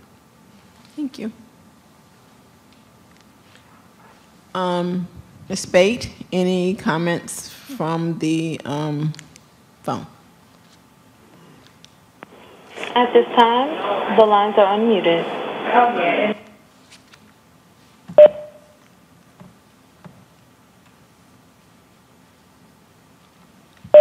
Oh, any comments from folks on, or questions from people on the phone? Hi, this is Stephanie Farnier from the ASBMT. Can you hear me? Yes. Great, thank you. Obviously, we were the folks who submitted this presentation. Thank you very much for the time and energy in discussing it. I think the only comment I'd like to make further is, as Ms. Rinkle just previously said, the vast feedback from the provider community has been that the way that CAR-T is currently being handled with the Q code, and I know that's not the primary discussion here, but it was brought up in the opening comments in terms of the context of where these Category 3 codes are being discussed, is that that set of codes and the practices around CAR-T are different than every other clinical service they provide, as well as any other drug they provide, which is really causing a tremendous amount of confusion, of compliance concern, and of rework within the systems trying to make these exceptions work. And a large part of that seems to be due to the very first product being the exception to the rule based on the next products that have come to market and those that are expected to come soon in the models that they will have in place. So we really feel like this is an opportunity for the panel to recommend clarity and the return to the usual practices that are normally in place for the kinds of coding and billing practices that providers and hospitals use for the services that they provide. Thank you. Thank you. Any other comments from the phone? Thank you, Ms. Spate. Dr. Nolan? Yeah, I just wanted to clarify. I don't see the public meeting minutes posted yet from the May meetings, but since we have Provenge... Make it to the happiest place on earth. It's 9 a.m. I got a schedule every minute of our day until 9 p.m. Pay attention and stay close. So, Ms. Spate, can you mute everyone for now, and then if somebody's... I'll ask Dinner again. reservations. Right. Okay. The Provenge code, I think it's Q2043, we've had since 2011, 2012, and it's similarly structured, so it includes the leukapheresis, dose preparation, the manufacturer, and all of the stuff. And I don't remember that being an issue. I think the payment is about $40,000, so maybe it's a payment issue as opposed to a policy issue. I don't see the minutes posted, so the commenters that were at the public meeting agenda, did you also recommend that the policy be changed so that Provenge also have those be pulled out and that these codes be used for that preparation as well? So we did not address the Provenge code at that meeting, but certainly I think CMS policy staff would probably try to make some consistency. There's and happy to talk about it if it's appropriate, and there are others in the room that can speak to it. That model in terms of sort of how things happen and who contracts with whom and where things are collected and where they go, it's a completely different model and flow than what we're dealing with here. And so I think, and I don't want to be out of line here, but I think that perhaps when the manufacturer, one of them maybe had conversations early on with agency staff, maybe it was easy or it seemed like that model would work, but in time I think everyone has come to realize that that model actually doesn't fit how CAR-T therapy works in terms of who does the cell collection, where things are happening, who's contracted and who's not. So I think it was really just it's as Stephanie Farney has said, this was the exception, and probably was just not the best model to follow. So I appreciate your comments as opinion, but as to what happened with Provenge and you probably have talked to manufacturers and so forth and so on, but to represent exactly what they may be thinking or saying, we'll take it as Ms. Shaw's opinion. Yes, that's perfectly that's what it was, is, and agency staff and all Right. of that. Okay. Understood. Ms. Winkle, last comment, 30 seconds. Just to reiterate that, this would be my opinion as well, that the vast majority of Provenge, which is a very, very, very small service to begin with, is done in a physician's office setting, not in a hospital setting. So as we well know, reporting of services in hospital settings is very different, and it has to follow cost reporting principles to maintain the integrity of both the inpatient and the outpatient prospective payment systems. That's why this is very different. Okay. Any more discussion? Any recommendations from the panel? Dr. Flo. As we're really interested in the right care for the right patient in the right place and figuring out how much it costs to make it sustainable, I would recommend that the panel recommend these recommendations on page 43 and 44. So could you be specific so that the transcriptionist can capture that?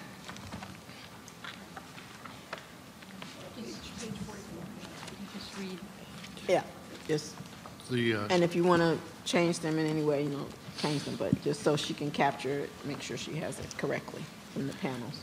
So the key part is on page 44, and that's the recommendation for the following status indicators and APC assignments. Okay. And the chart there is what I would recommend that we forward along as our recommendation. Okay. Any second? Seconded. Okay. So specifically, the recommendation would be that the CPT codes, Category 3 CPT codes, have status indicator changes for all four from B to S, and specifically for 05X1T, I'm just repeating it so that the panel and everyone can hear, 05X1T, they're suggesting APC placement of 5242 with a payment rate of, an APC placement of 5242. For 05X2T, they are requesting an APC placement of 5241. For 05X3T, which is the receipt and preparation placement in APC 5241, and for 05X4T, placement in APC 5242.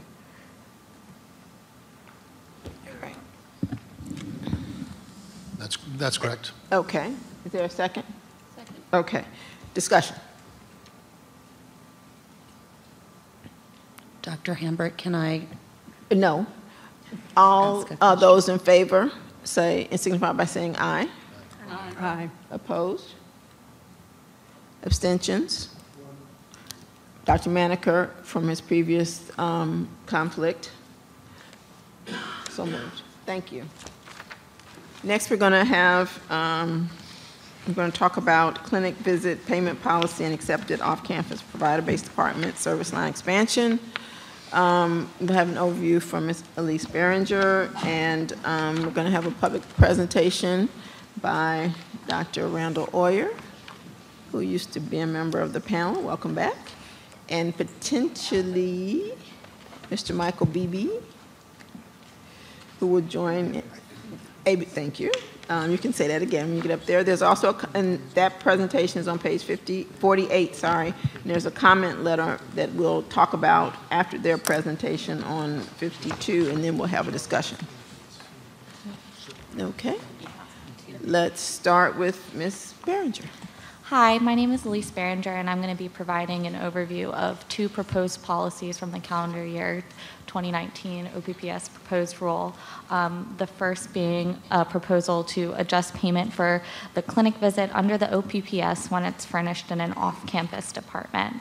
As stated in the calendar year 2019 OPPS proposed rule, CMS is concerned that there has been an unnecessary increase in the volume of clinic visits furnished in off-campus provider-based departments.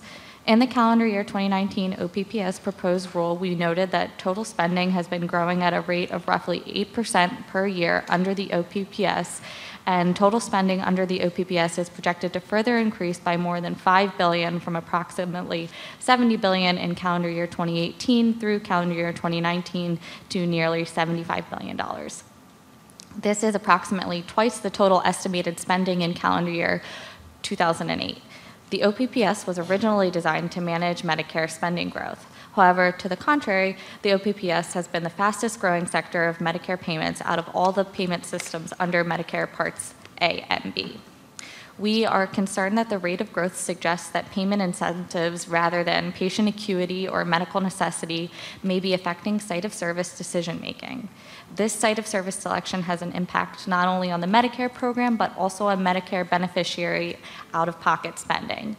Therefore, to the extent that there are lower cost sites of service available, as we stated in the calendar year 2019 OPPS proposed rule, we believe that beneficiaries and the physicians treating them should have a choice for the best site of service for the necessary medical care, and that financial considerations should not drive care to the higher paid setting.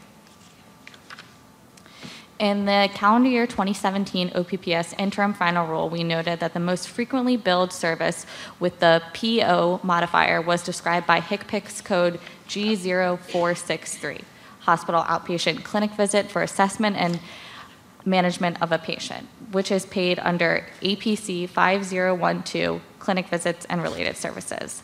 The total number of calendar year 2017 claims for this service was approximately 11 million. As stated in the calendar year 2019 OPPS proposed rule, we are proposing to use our authority under section 1833 T2F of the Act to pay an amount equal to the site-specific physician fee schedule payment rate for non-accepted items and services furnished by a non-accepted off-campus provider-based department for the clinic visit service, as described by HCPCS code G0463, when provided at an off-campus provider-based department accepted from section 1833 T21 of the Act. These are departments that bill the modifier PO on claim lines. Off-campus provider-based departments that are not accepted from section 603, departments that bill the PN modifier, already receive a physician fee schedule equivalent payment rate for the clinic visit. In calendar year 2019, for an individual Medicare beneficiary, the standard unadjusted Medicare OPPS proposed payment for the clinic visit is approximately $116, with approximately $23 being the average copayment. The proposed physician fee schedule equivalent rate for Medicare payment for a clinic visit would be approximately $46, and the copayment would be approximately $9. This would save beneficiaries an average of $14 per visit. Under this proposal, an accepted off-campus provider-based department would continue to bill HCPCS code G0463 with the PO modifier in calendar year 2019, but the payment rate for services described by HCPCS code G0463 when billed with modifier PO would now be the equivalent to the payment rate for services described by HCPCS code G0463 when billed with modifier PN. In addition to the proposal we are making for 2019, we are interested in the public's feedback on additional items or services that may be overutilized in hospital outpatient departments. We are also interested in comments on what other methods could be employed to control for unnecessary increases in hospital outpatient department utilization in future years. The next proposed policy I'm going to talk about is the proposal on accepted off-campus provider-based department service line expansion. In the calendar year 2017 OPPS proposed rule, we proposed that if an accepted off-campus provider-based department furnished items and services from a clinical family of services as described in the proposed rule, that it did not furnish prior to November 2nd, 2015, and thus did not also bill for services from these new clinical families of services would not be considered covered outpatient services under the OPPS and instead would be paid under the physician fee schedule. Although we did not finalize our proposal in the calendar year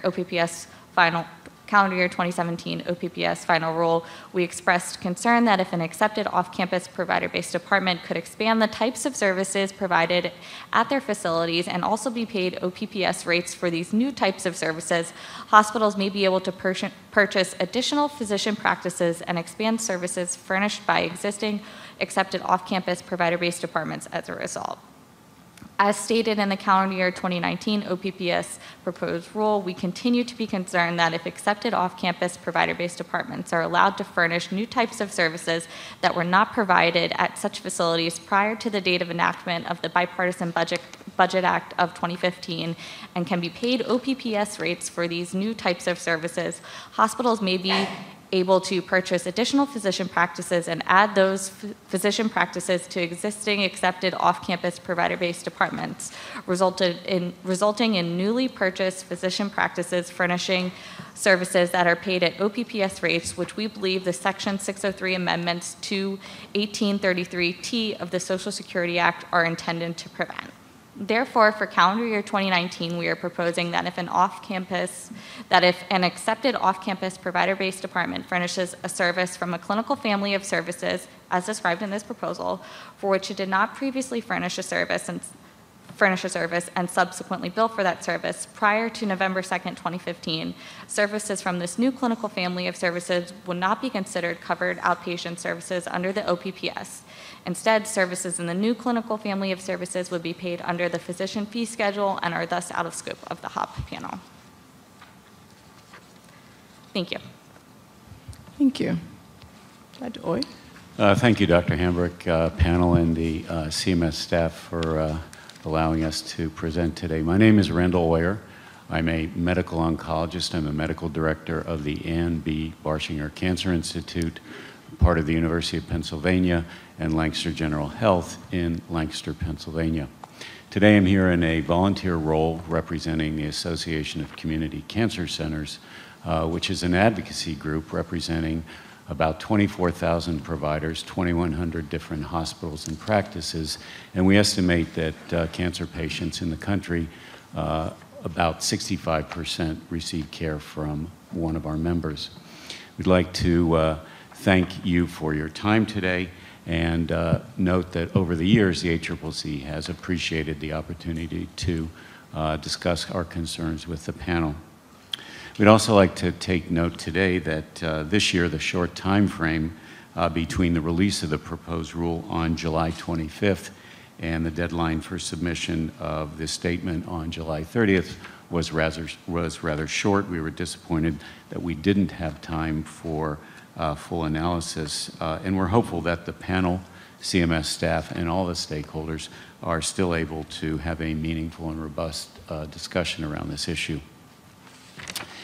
As you know, in CMS proposed OPPS rule for 2019, the agency proposes several significant changes to payments for items and services that are critical to cancer care.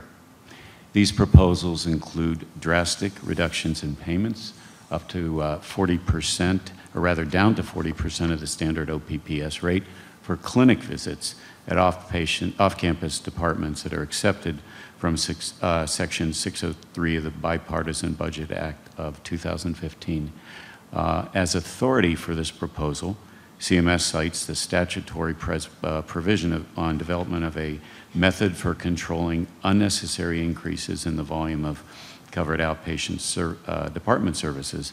CMS also proposes to apply the same rate to services in certain clinical families furnished at accepted off-campus departments.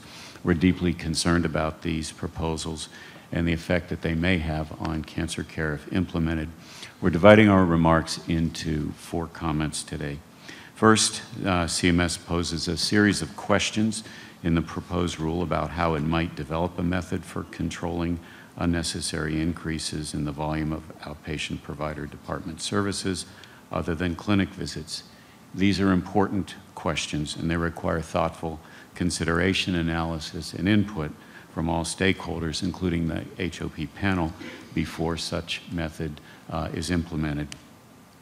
Secondly, before using a reduction in payment for clinic visits as a method for controlling unnecessary increases in volume, CMS should first analyze the effects of the same payment reduction in non-accepted departments. That change already took place on January 1st, 2018, following a year of payment at 50% of the OPPS rate, and CMS has presented no data to show what the effect of that change has been. Thirdly, we believe that the proposed payment rate for clinic visits in expanded clinical families of accepted off-campus departments of 40% of the OPPS would be inadequate to support access to these important services. Not all clinic visits are the same. Not all families of clinical services are the same. And we think that clinic visits are actually one of the most cost-effective tools in controlling the cost of care. That's where consultation with a patient happens to keep people out of the emergency room and out of more expensive sites of care. We sincerely believe that the proposed rates do not reflect the cost of providing complex, comprehensive, and compassionate care in the outpatient department. And we also note that CMS has not provided a solid rationale for supporting payment of any service at 40% of its OPPS rate. A reimbursement cut of 60% in 1 year for any service would be difficult to absorb. A cut of 60% to clinic visits, one of our most widely used tools and central to all cancer care, would have a shocking effect on hospitals. If these cuts are implemented, hospitals would need to consider reducing access and availability of off-campus services, increasing burdens of care to patients who would need to travel further to the central hospital, and potentially cause delays in care. And fourth, applying the payment reduction to expansion of services in certain clinical families currently paid under the OPPS would be operationally complex and could pose an administrative burden to hospitals, CMS contractors to identify, track, and monitor billing for clinical services. Under the current proposal, each hospital would need to identify the services provided at each of its campuses and identify the APC assignment to each service and determine which modifier had to be used. We also believe that the proposed reduction could significantly undermine the ability to provide full-service cancer care in settings that are convenient and accessible to patients. Cancer care often requires complex services, including imaging, drugs, and radiation oncology. Many of our members provide these services at one location, at departments that are distributed throughout the community. And we know that patients prefer this as well. Limiting payment under the OPPS to the clinical families of facility billed prior to November 1st, 2015 could deny a hospital the ability to update services and facilities to meet patient needs. For all these reasons, we are asking the HOP panel to recommend that CMS not implement the proposed reductions in payment for clinic visits in expanded clinical families of services at accepted off-patient departments in the OPPS final rule for calendar year 2019. On behalf of the ACCC, we thank you for the opportunity to present our thoughts today. Thank you. Did you have a comment, Mr. Beebe? You have 2 minutes. Thank you. Yes, Michael Beebe on behalf of the Medical Device Manufacturers Association. My comments are actually broader than the clinic visit payment policy because our letter is across the whole proposed rule. I'm not sure how I got put in this category. But if you beg my indulgence, I just could read my comments. 2 minutes. All right, I'll go quick.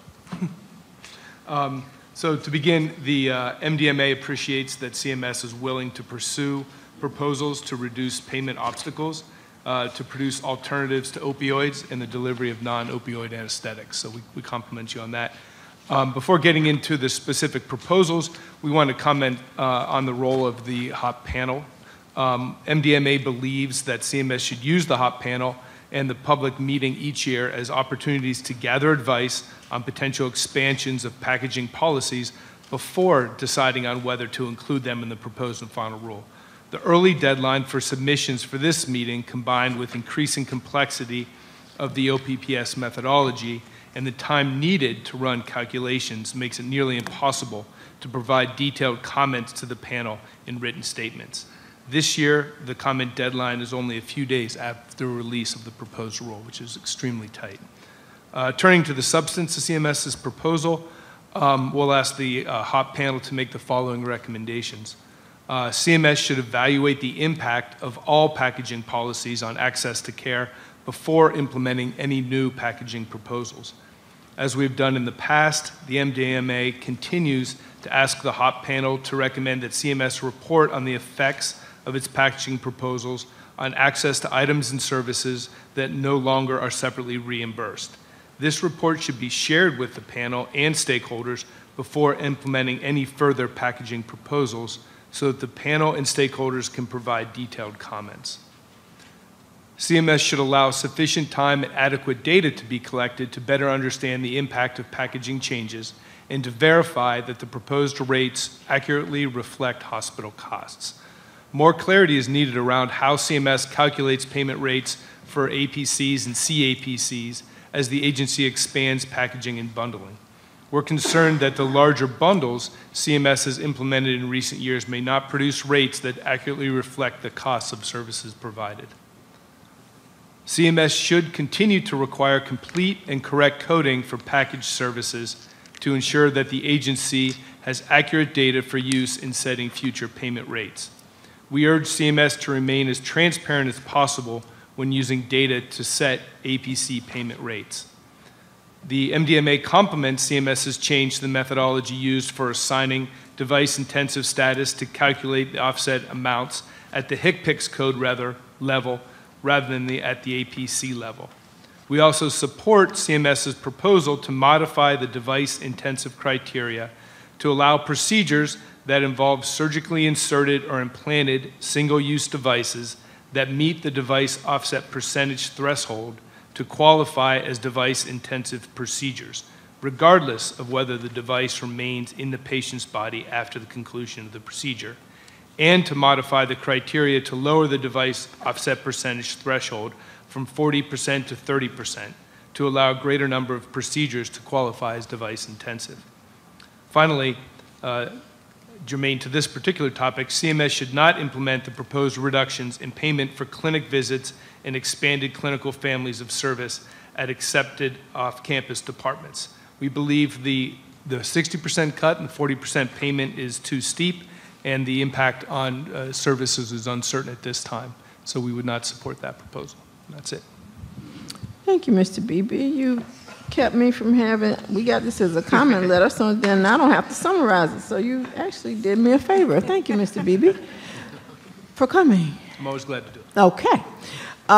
Any questions for the presenters? And then I see we have some people not queuing up at the microphone. Dr. Manica? Right? Yeah, I've got a couple of things to say and a couple of questions along the way. First, I want to thank Dr. Royer and Mr. Beebe for coming here and bringing this issue before us today. I believe that your hypothesis that the delayed publication of the proposed rule explains the absence of what I would have predicted to be a slew of other people and organizations joining you. I'm shocked to not see the American Association of Medical Colleges and most medical specialty societies here in support of opposing the implementation of this proposed rule on outpatient clinics. The first question I have is actually for Ms. Barringer and CMS broadly. As I read the materials, the hypothesis here is that the increases in the volume of these visits is unnecessary and reflects overutilization. And to me, this reads as a hypothesis. I haven't seen data, evidence, or analysis that this is in fact true. And when I think about the landscape of what's going on in medicine right now, there are certainly other explanations for increases in clinic visits. One obvious one being that large institutions are in fact purchasing practices and creating larger vertically integrated delivery systems.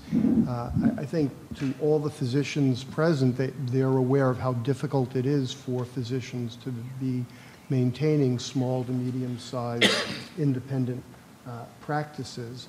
There's certainly been other examples of shifts in services which have not been responded to by pulling funds out of one of the various buckets of the Medicare program. For 15 years previously, inpatient-only procedures have been moved to the outpatient setting and to the physician office setting.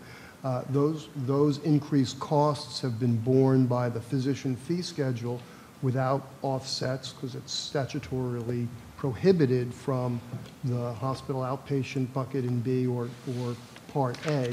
And here we have an example of an increase in Part B, presumably reflecting a decrease in the physician visits, and the proposal is to pull $600 million out of the entire Medicare system. This is going to have a significant impact to everyone, providers as well as beneficiaries. Other explanations for the increased number of visits and the reduced physician office visits could simply be the aggregation of those practices so that healthcare delivery systems can follow along with CMS initiatives like accountable care organizations, advanced accountable care organizations, and a variety of other risk-bearing pilot and demonstration projects that have been going on for the past years. So there are certainly other explanations for the observed phenomenon beside the interpretation that it's unnecessary overutilization. So I personally would hope the panel seriously consider the request and move to recommend that, in fact, CMS not implement this proposal for office visits. Thank you. Would you like to state that as a recommendation now or wait until you hear some more comments? Well, I'll wait to hear some more comments. And also, if there is, in fact, any data, evidence, analysis to support the hypothesis that the increase in visits reflect unnecessary overutilization. Okay, we'll let staff mull on that. Okay. While we hit it. Oh, Dr. Nolan.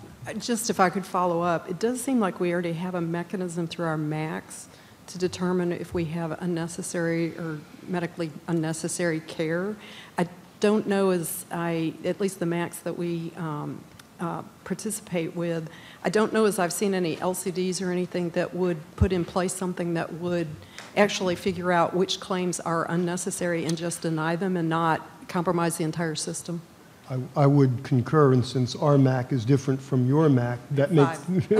I have 5. Okay, so I would concur. Many MACs, in fact, do monitor very carefully for medically unnecessary visits.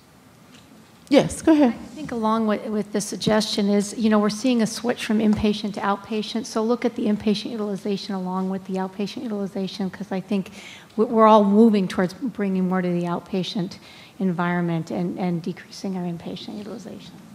Okay. Yeah, I wanted to say exactly the same thing. I mean, this is a good thing that we're bringing in to out for everybody, for financially as well as for patient health. So, yeah, you need to look at all of that context. So I'm also curious, I have the same questions. Okay.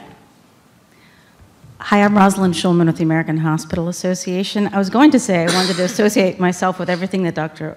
Oyer said about the 2 site neutral proposals, but now I want to associate myself with what all of you have said with regard to these 2 site neutral proposals. And I would like to note that it's that the potential impacts that Dr. Oyer described are not limited to cancer care, but would impact all outpatient care. Like the ACCC, we also urge the committee to recommend that CMS not finalize the expanded site-neutral payment proposals that were included in the proposed rule.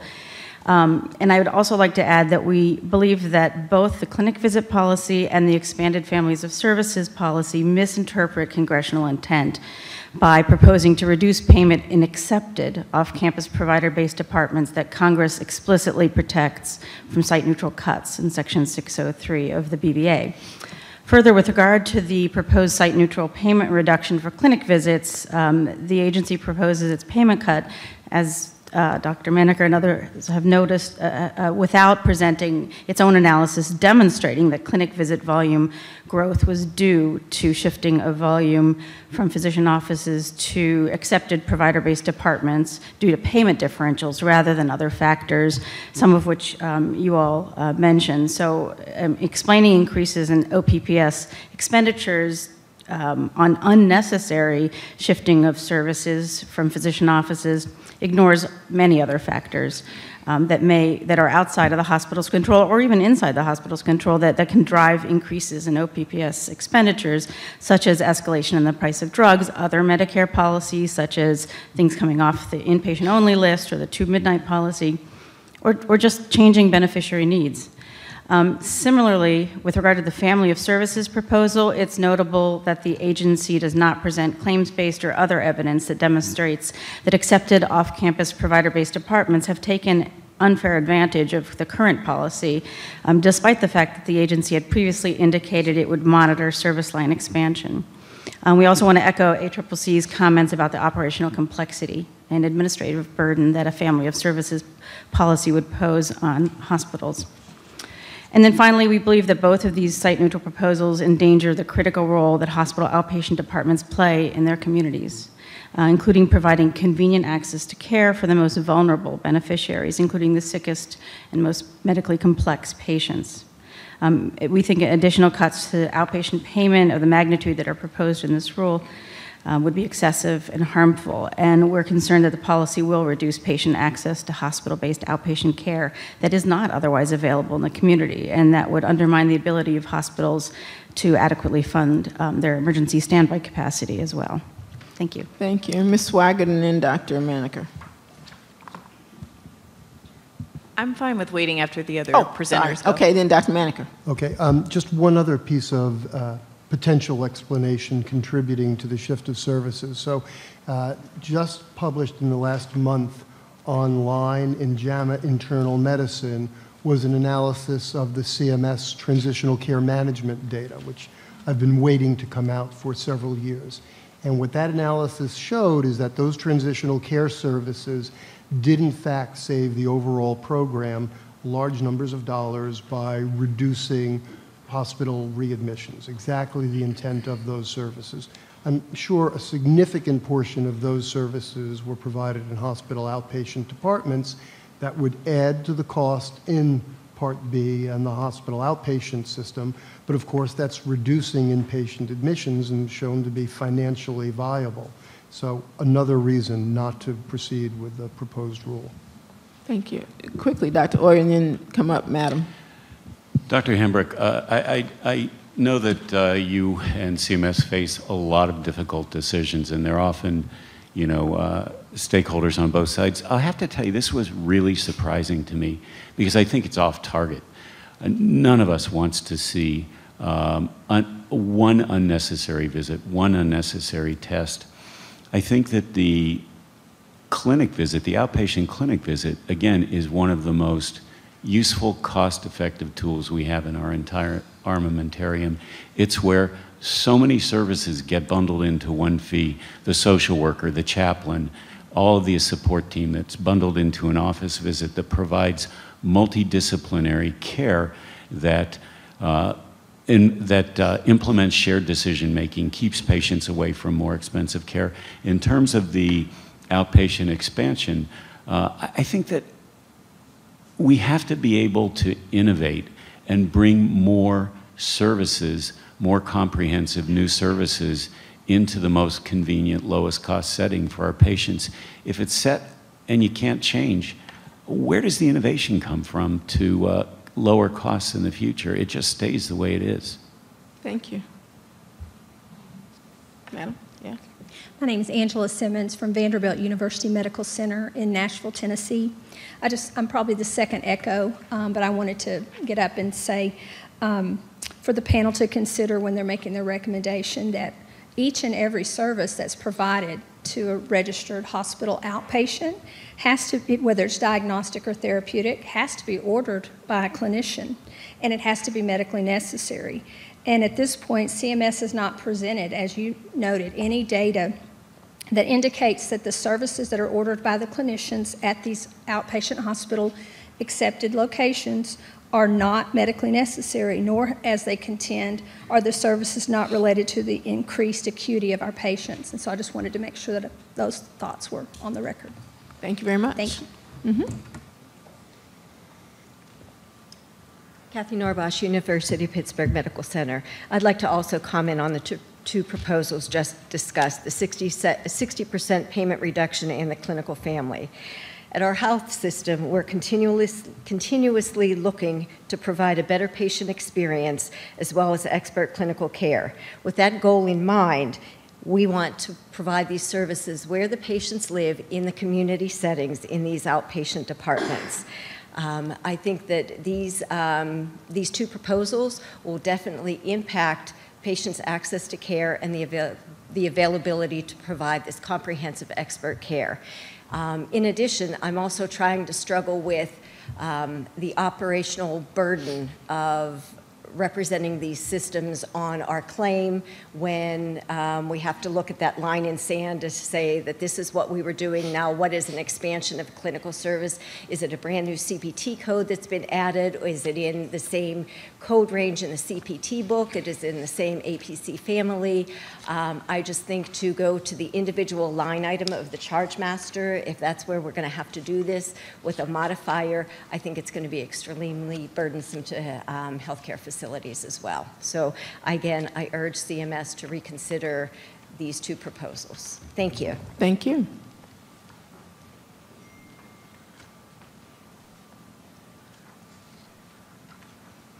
Hello. Anna Santoro from Harvard A little closer Healthcare. and a little louder. Okay, sorry. Anna Santoro from Harvard Healthcare in Connecticut. And we disagree with the proposal to reduce our visit payments based on a couple of subjective things that we're hearing. We're asking for we have some clarifying questions. And one of them is we hear over and over again, unreasonable growth. And exactly what does that mean, unreasonable? What is the number, for example, of beneficiaries enrolling in the Medicare system today than previously, maybe in the past 10 years? So we'd like to have that defined of what is unreasonable. And I find that it's a very subjective word unless we have fact to kind of establish that, and we haven't seen what that means. In addition to that, we're looking for some data. Has CMS compared, do they have a physician file? Have they compared what is seen in the physician side versus the hospital side in these hospital outpatient setting? Is it always a one-to-one? Is it maybe just a physician visit, et cetera? So we're actually looking for more data, and I think without the data, I don't think that CMS should move forward with this proposal for reducing the payment. I think we should study this a little bit more before we go that route. I think that our hospitals provide services in these off-campus provider-based location as a convenience to patients to really provide services to these patients. I'm hearing also it is a transition. I mean, it could be a post-op transition. I think hospitals really set foot with trying to do the best that they can for their patients. And with that, we'd like to have some additional data and ask that you do not move forward with this. Thank you. Thank you.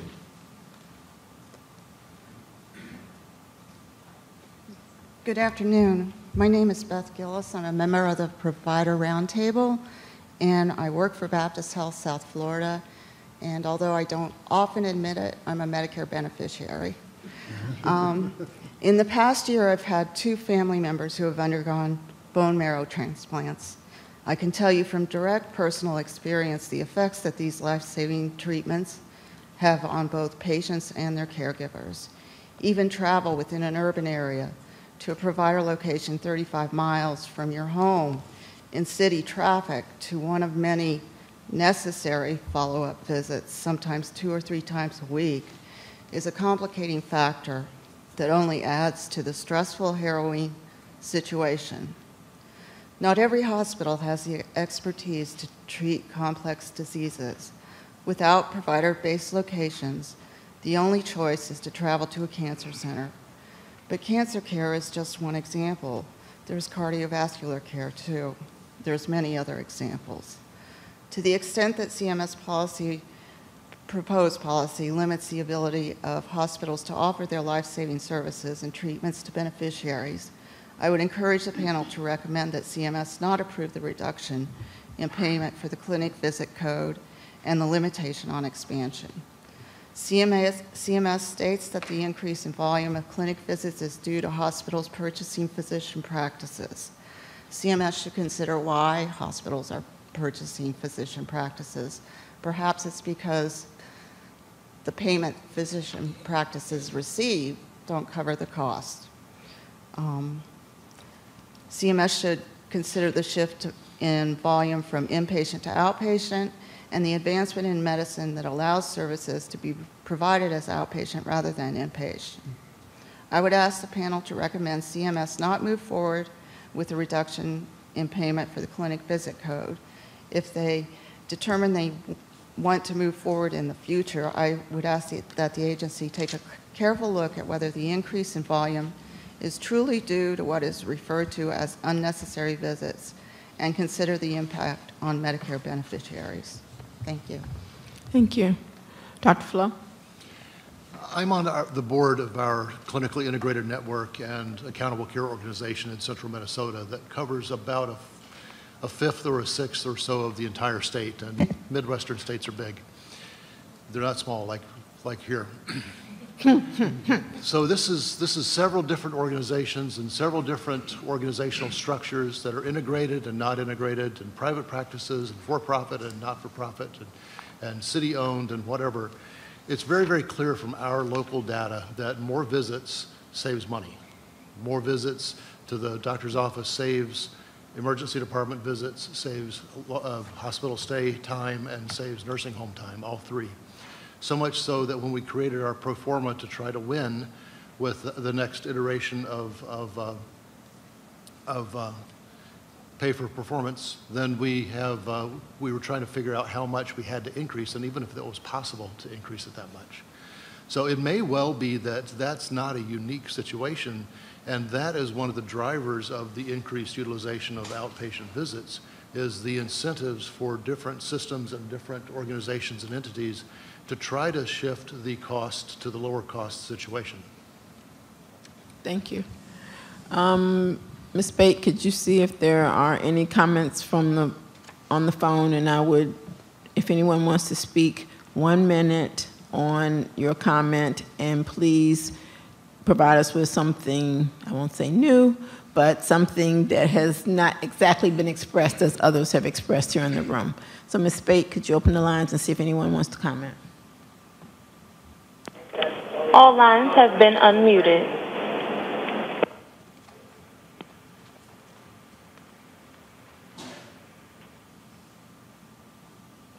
Okay, hearing none. Ms. Weigert? Hi, I'm going to respond to some of the comments and concerns that were raised with respect to the clinic visit proposal, and then David Rice will speak to the expansion of services under Section 603 of the Bipartisan Budget Act. So I do just want to start by saying that all of you on the panel and in the audience have raised very good comments and questions for consideration, and I do hope that we see these concerns and considerations reflected in the public comments so that they can be taken into consideration in development of the final rule. I do want to just answer or at least speak to a bit on a couple of the specific questions and concerns that were raised with respect to sort of the rationale for the proposal. So in the proposed rule, which was published in the Federal Register on July 31st. The discussion begins on page 37138. And there's a bit of a history there with respect to the growth in expenditures under the OPPS as a payment system. The provision that's being discussed today with respect to the clinic visit has to do with unnecessary increases in utilization under the OPPS, and that's different from what a couple of folks have brought up with respect to medically unnecessary services. So something that's medically unnecessary by law cannot be covered under Medicare, and this proposal is not a coverage proposal, it's a payment proposal. So we're not, although the word unnecessary can be confusing there, there is a distinction in that the proposal that is set forth in the proposed rule has to do with the payment. What is the appropriate payment level for the clinic visit? As you all know, a visit can occur in many different settings, including the physician office setting, and there's some discussion there. And as I said earlier, the payment under the physician fee schedule is not within scope for the panel. But just to give a little bit of background as to the rationale, to the extent that a visit occurs in the office setting, there is a different payment that exists from Medicare as well as from the beneficiary who's receiving services. We are very interested in seeing comments on how that's different when that visit occurs in the physician office setting from when it occurs in the hospital outpatient setting. We've presented some data here on the utilization of services. As you know, the visit is the most common service billed under the OPPS. Sometimes it's billed with other services, sometimes it's not. But to the extent that the same service, and I will note that the coding construct is different under the physician fee schedule than it is under the OPPS, there's still the 10 different levels of visits for a new or established patient that can be billed under the fee schedule, whereas under the OPPS, it's just one level that's all bundled together. But if everyone is familiar and hopefully reads very closely the information that we included in the proposed rule, it does talk about some of the increases that we've observed over time. It talks about the OPPS being the fastest growth sector in terms of Medicare spending.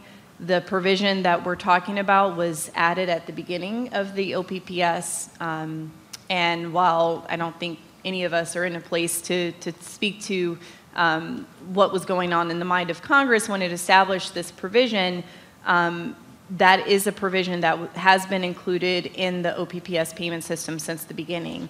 And so to the extent that there is a lot of growth in the system, there is a mechanism to remove the payment for that. And again, that's separate from a coverage determination. There's also some reports cited by the Medicare Payment Advisory Commission, or MedPAC, and I would encourage folks to familiarize themselves with those studies as well, to the extent that they talk about increases in the volume of visits and other services. And to the extent that more data would be helpful, I think we would like to see that in the comments. And also a couple of folks have mentioned doing a comparison to the inpatient, and I think we would be very interested in seeing comments that speak to how specifically the clinic visit itself has a bearing on inpatient to outpatient in terms of why that should be borne out in the analysis that we have here, versus a comparison to the physician fee schedule, and which can bill the same service. Thanks, Tiffany. I just wanted to offer one comment on the accepted off-campus provider-based department service line expansion to make clear that this proposal, that there's nothing in this proposal that is preventing existing accepted off-campus provider-based departments from expanding the service lines that they offer. That this provision would only require that if they do offer a new service line that they were not, they did not provide any services for in the baseline period, that new service line would be paid would be billed with the modifier PN and paid at the PFS equivalent rate, as would any new non-accepted off-campus provider-based department. So I just want to make sure that was clear. Thank you. Any more comments from the panel? Recommendations from the panel? I'll move that the panel recommend CMS not implement this proposal for outpatient visits. Just outpatient visits, not the service line? Are you going to do The entire specific. So outpatient visits, the Outpatient. reduction in payment in outpatient visits, and the provision that talks about restrictions in service line expansions. Is that Yes, I'll accept that as a correct? friendly amendment to my I'm just motion. trying to be clear so that we know what we're talking about. Anybody else? Any second? Can I make? I'm sorry. Can I make a comment? Yes. So, I just have to say, as I sit here and listen to all of this, I think it's acknowledged, but I just want to verbalize that this is a complicated issue. So it's not so simple as shifting inpatient to outpatient. We're talking about site of service also, and when we're talking about overutilization, it hasn't clearly been stated, but I suspect an issue is the site of service of these outpatient visits. So while I agree with the idea of asking CMS or us recommending CMS to forego the proposal for this year, I think added to that should be a recommendation for study so we can understand a little better what they mean by overutilization, and we can understand some of the factors that have been brought forward here. So I would just ask that we kind of delineate not just a recommendation to forego it, but a request for additional information. Well, I'll accept that as recommendation for additional study as another friendly amendment, because one of the points I did not bring up is that another reason systems are purchasing practices and increasing hospital visits is to increase aggregate size for managed care contracting and having appropriate market share in parallel with the CMS risk-bearing initiatives and pilot and demonstration projects like accountable care organizations. So I'll accept that recommendation as a friendly amendment. Second? Second. Okay. Any further discussion from the panel? All those in favor signify by saying aye. Aye. Opposed? Abstentions? Okay, thank you. All right, now that we're off time, we're going to give everybody their specific time. So, Ms. Spate, we're going to continue on with the panel meeting. We still will take a break after we hear all the presentations and that type of stuff. Okay, so next we're going to move on to CAPCs and device edit skin substitute products and endovascular and musculoskeletal ABCs. Mr. Shane Dorsey from AdvaMed will present. The presentation is on page 58. Great, thank you, Dr. Hambrick, and good afternoon to all the panel members. Once again, AdvaMed appreciates the opportunity to appear before the panel to present views of our membership, which is comprised of the smallest and largest medical technology innovators and companies. And we remain interested in ensuring patient access to life-saving and life-enhancing devices and technologies. And today we'll be commenting on two general areas. One, reconfiguring APCs in the context of CAPCs, complexity adjustments and device edits. And then we'll be speaking to some specific APC requests. So in the context of comprehensive APCs have been in place since calendar year 2014. And during the time since implementation of CAPCs, additional comprehensive APCs have been introduced to the system. And AdvaMed just encourages the panel to recommend that CMS continue to analyze the claims data and to report on the impact of comprehensive APC changes on affected codes and any impacts on patient access to services that are bundled under the comprehensive APCs. With regard to complexity adjustments, CMS has developed a process for identifying and applying complexity adjustments to certain combinations of codes as part of the comprehensive APC policy. And we have repeatedly expressed concerns regarding appropriate application of complexity criteria and the resulting APC assignments for codes within the CAPCs. We appreciate CMS's effort to reevaluate some of the complexity adjustment criteria that was included in this year's proposed rule.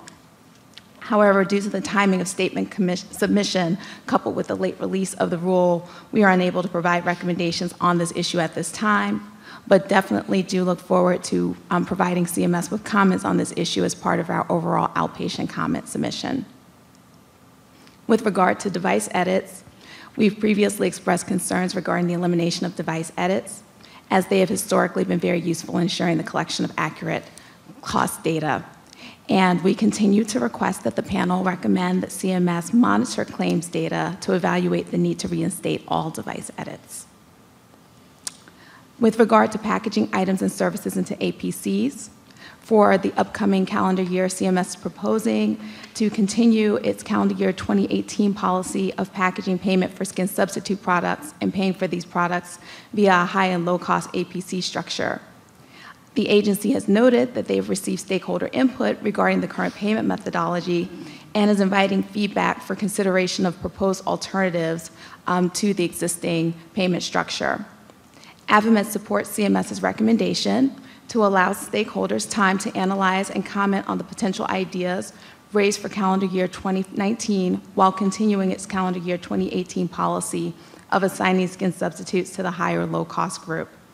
We believe it's important to maintain stability in the payment system for skin substitute products while potential improvements to the methodology are considered. And now I just have two very brief comments on endovascular and musculoskeletal APCs. So for several comment cycles, we have expressed concern regarding the composition of endovascular procedure APC groupings. And while CMS is proposing to maintain the existing 4-level structure for calendar year 2019, we do appreciate the agencies being responsive to stakeholder input by also soliciting comment on the development of a 5 or 6-level structure for endovascular APC procedures. And we look forward to working with the agency on these issues. Similar with regard to musculoskeletal APCs, AdvaMed has historically expressed concern over the grouping of these procedures and whether or not these groupings reflect both clinical and resource homogeneity. And we also, again, appreciate CMS's responsiveness to stakeholder input by opening up this issue for comment on the feasibility of creating a new musculoskeletal grouping between levels 5 and 6. Lastly, I would just add that 2 points that were made earlier by Dr. Maneker and by MDMA. I would hope in future years that there is more than 2.5 business days provided between release of the rule and development of statements for submission for this meeting, as I think it significantly impacts the robustness of statements that can be developed by stakeholders for presentation. But I do appreciate the panel's time. Thank you. Thank you. Any questions for Ms. Dorsey? Okay, ma'am.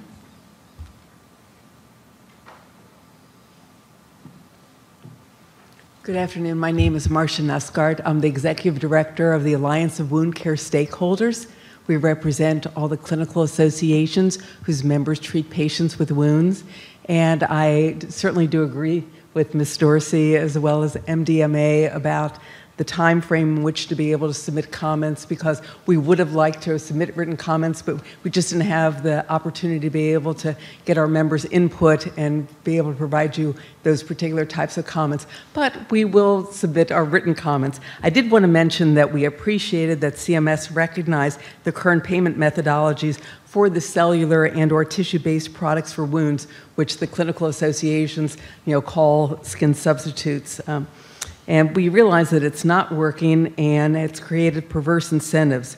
While we're currently examining the 4 proposed payment methodologies and will offer specific recommendations in our comments, we caution CMS and the panel that none of those methodologies will be successful and achieve the desired results unless CMS utilizes correct and accurate data, and for CMS to be responsible to ensure that the products are being billed and coded correctly and appropriately. So thank you so much.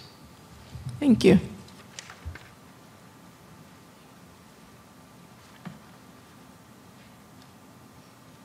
Hi, I'm Anna Santoro, Hartford Healthcare from Connecticut.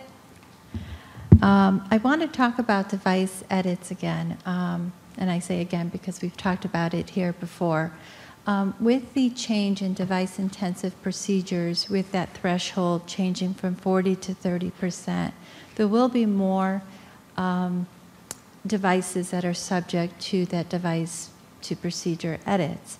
And with that, a few years ago here at the HOP panel, we had talked about that, and I really didn't have a clear understanding of why CMS wanted to remove that. And the discussion led to, it wasn't that it was a maintenance issue. The issue was that there were providers that were concerned because not all devices used on the outpatient setting had a HCPCS code. In that year, CMS gave us a HCPCS code. So we do have an established unlisted device HCPCS code. In addition to, at the beginning of this meeting, the APC and Status Indicator Subcommittee recommended to reinstate the device procedure code edits. And I'd like to reiterate that it's very helpful for hospitals. It helps with our internal controls. It's something that we've always asked for. And I think if we went back to what we said a few years ago at the HOT panel, it was because there was not an unlisted HCPCS code, and we have that now. Why can't we have that reinstated? So that's kind of my ask. Thank you. Thank you. Ms. Bate, is there anyone queued up on the telephone line?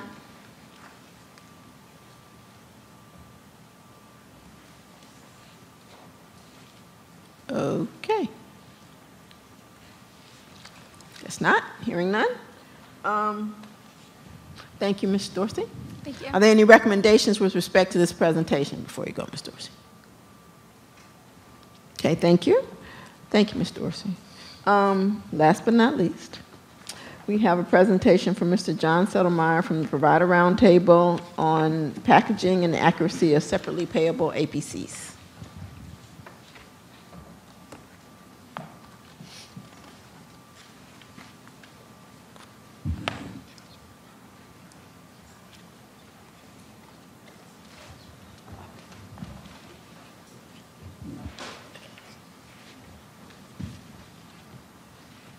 Good afternoon, Dr. Hambrick and panel. Thank you very much for the time and opportunity to come before you today. Again, my name is John Settlemeyer. I am the former chairperson of the PRT, and with me I've invited Diana McWade, who is the current vice chair. And we have a presentation today that we would like to share with you regarding packaging. So just as a reminder, we've told you this for 15 years, but the Provider Roundtable represents currently 14 hospitals and health systems around the country, and we have representation in about 35 states now. And our primary goal is to provide substantive comment back to CMS on the financial and operational implications of OPPS policies. The presentation today is around all payable HCPCS codes which contain package cost. And so this potentially could affect all APCs and their payment construct. In our presentation today, we will focus in, as an example, the Drug Administration APCs. The PRT does understand that package is a central concept of a prospective payment system, and that packaging has significantly expanded over the past years. And in the claims accounting document, there is an explanation for the methodology for estimating package cost. However, we believe there are potentially unanswered questions about the methodology, and also would point out that, as a group of volunteers, we don't have the means or the resources to hire a data scientist to replicate the rule, and most individual providers and hospitals are also not going to be able to replicate the rule. So it's very helpful to providers to be able to understand the impact of packaging upon the APC payment rates. And CMS already publishes some information in the APC offset file, and the examples here are drugs above the packaging threshold, policy packaged drugs and biologicals, and packaged devices. So for example, again, with the Drug Administration APCs, the basis of this table here is pulled directly from CMS published data. But for the 4 Drug Administration APCs, we have columns with both the percent and the dollar amount of packaged services that are attributable to the final APC payment rate. And as stated before, the published data includes packaging for devices, for threshold packaged drugs, and for policy packaged drugs. We have inserted the additional columns to the right, which have question marks, which show that there are questions about what amount of packaging there exists in the APCs as a result of conditionally packaged lab services as well as conditionally packaged ancillary services.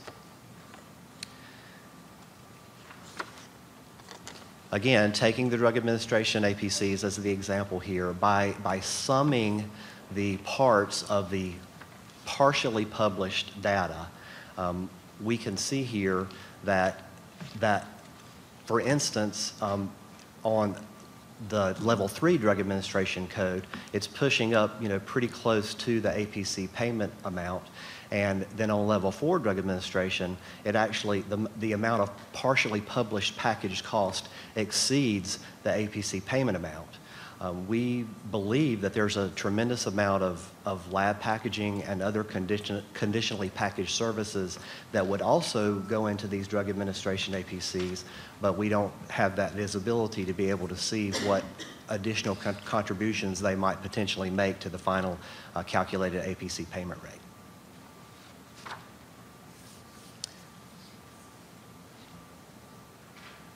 So I'm just going to skip to our recommendation here, and the provider roundtable does ask that the HOP panel request CMS to publish packaging data for each major type of packaged cost, and specifically this means CMS should release the package dollars associated with clin lab tests as well as ancillary services that are packaged.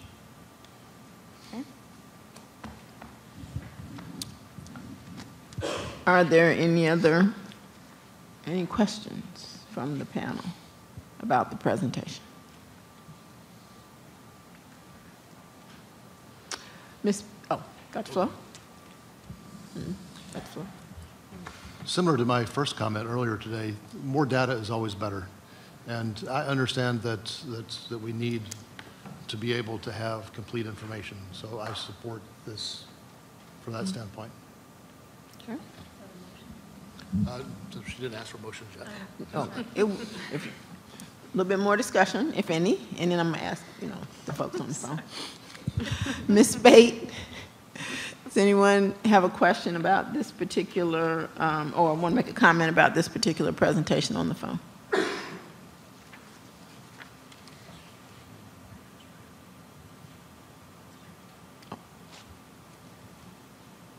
Hearing none. Did you have a comment? No. Okay. So, are there any recommendations from the panel on this issue?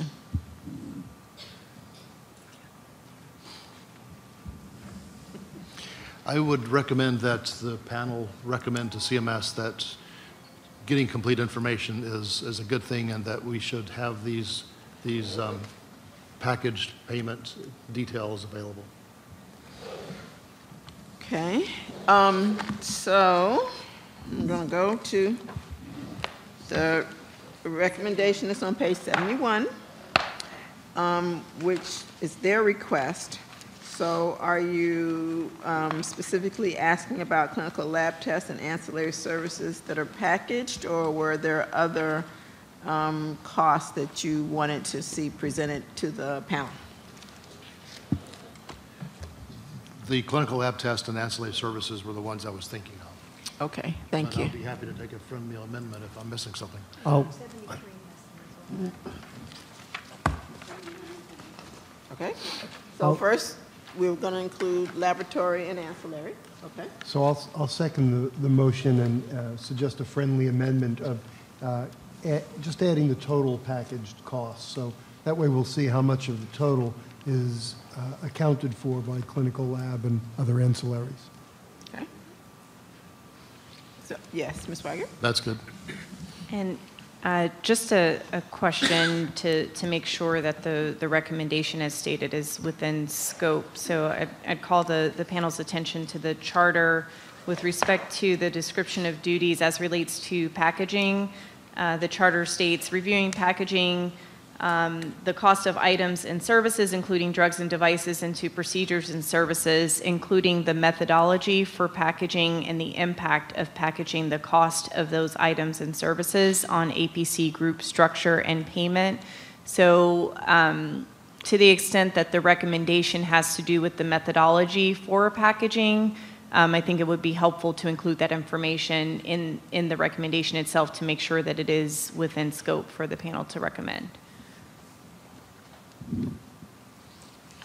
Dr. Flo, Perhaps the just charter your needs to be original amended. recommendation. I'm good with that if somebody wants to word it eloquently and concisely. So maybe a prefatory comment to the motion is, in the interests of transparency and validating the methodology, the panel recommends publication of. Okay. We'll let Dana read that back once she, yeah, no. Did you get that, Dana? Yeah, well, so that we're all clear on the motion. Yes, I do. So I'm happy to withdraw mine and support yours. It's a team effort. Yes, yes. Okay.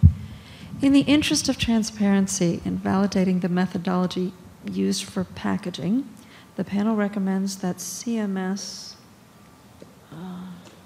publish packaged payment details for clinical laboratory tests and ancillary services, plus total packaged costs. As well as total package As costs. well as, okay.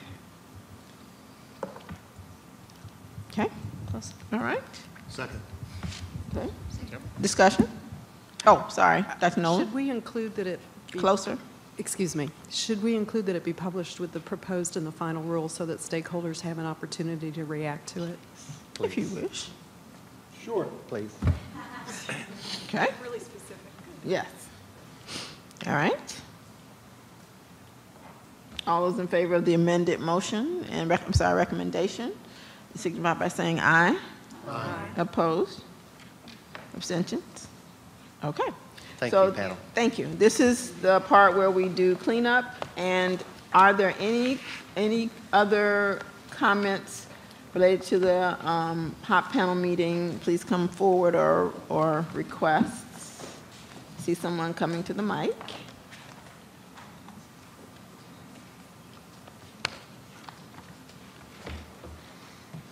Good afternoon, Dr. Hambrick and HOPS panel. Just a quick couple of comments that I wanted to share regarding the inpatient-only list. Kathy Austin with SSM Health, headquartered out of St. Louis, Missouri. We are 18 years post-IPO, and just to comment that this has been the most complex and burdensome regulation that we've had to administer in all of our hospitals across 4 states, not to mention the various MACs and the managed care payers that all have different requirements. And along the years, many of the payers have actually adopted such said list. Many have not, which creates a huge nightmare in trying to get a clean claim out to these payers. And it seems like each year we take a bite out of such said list. And last year, referencing arthroplasty of the knee, CPT code 27442, 443, 446, and 447 were all given status indicator J1. Yet right in the middle of this, quote, clinical and resource similarity of a family, CPT code 27445 remains on the inpatient-only list.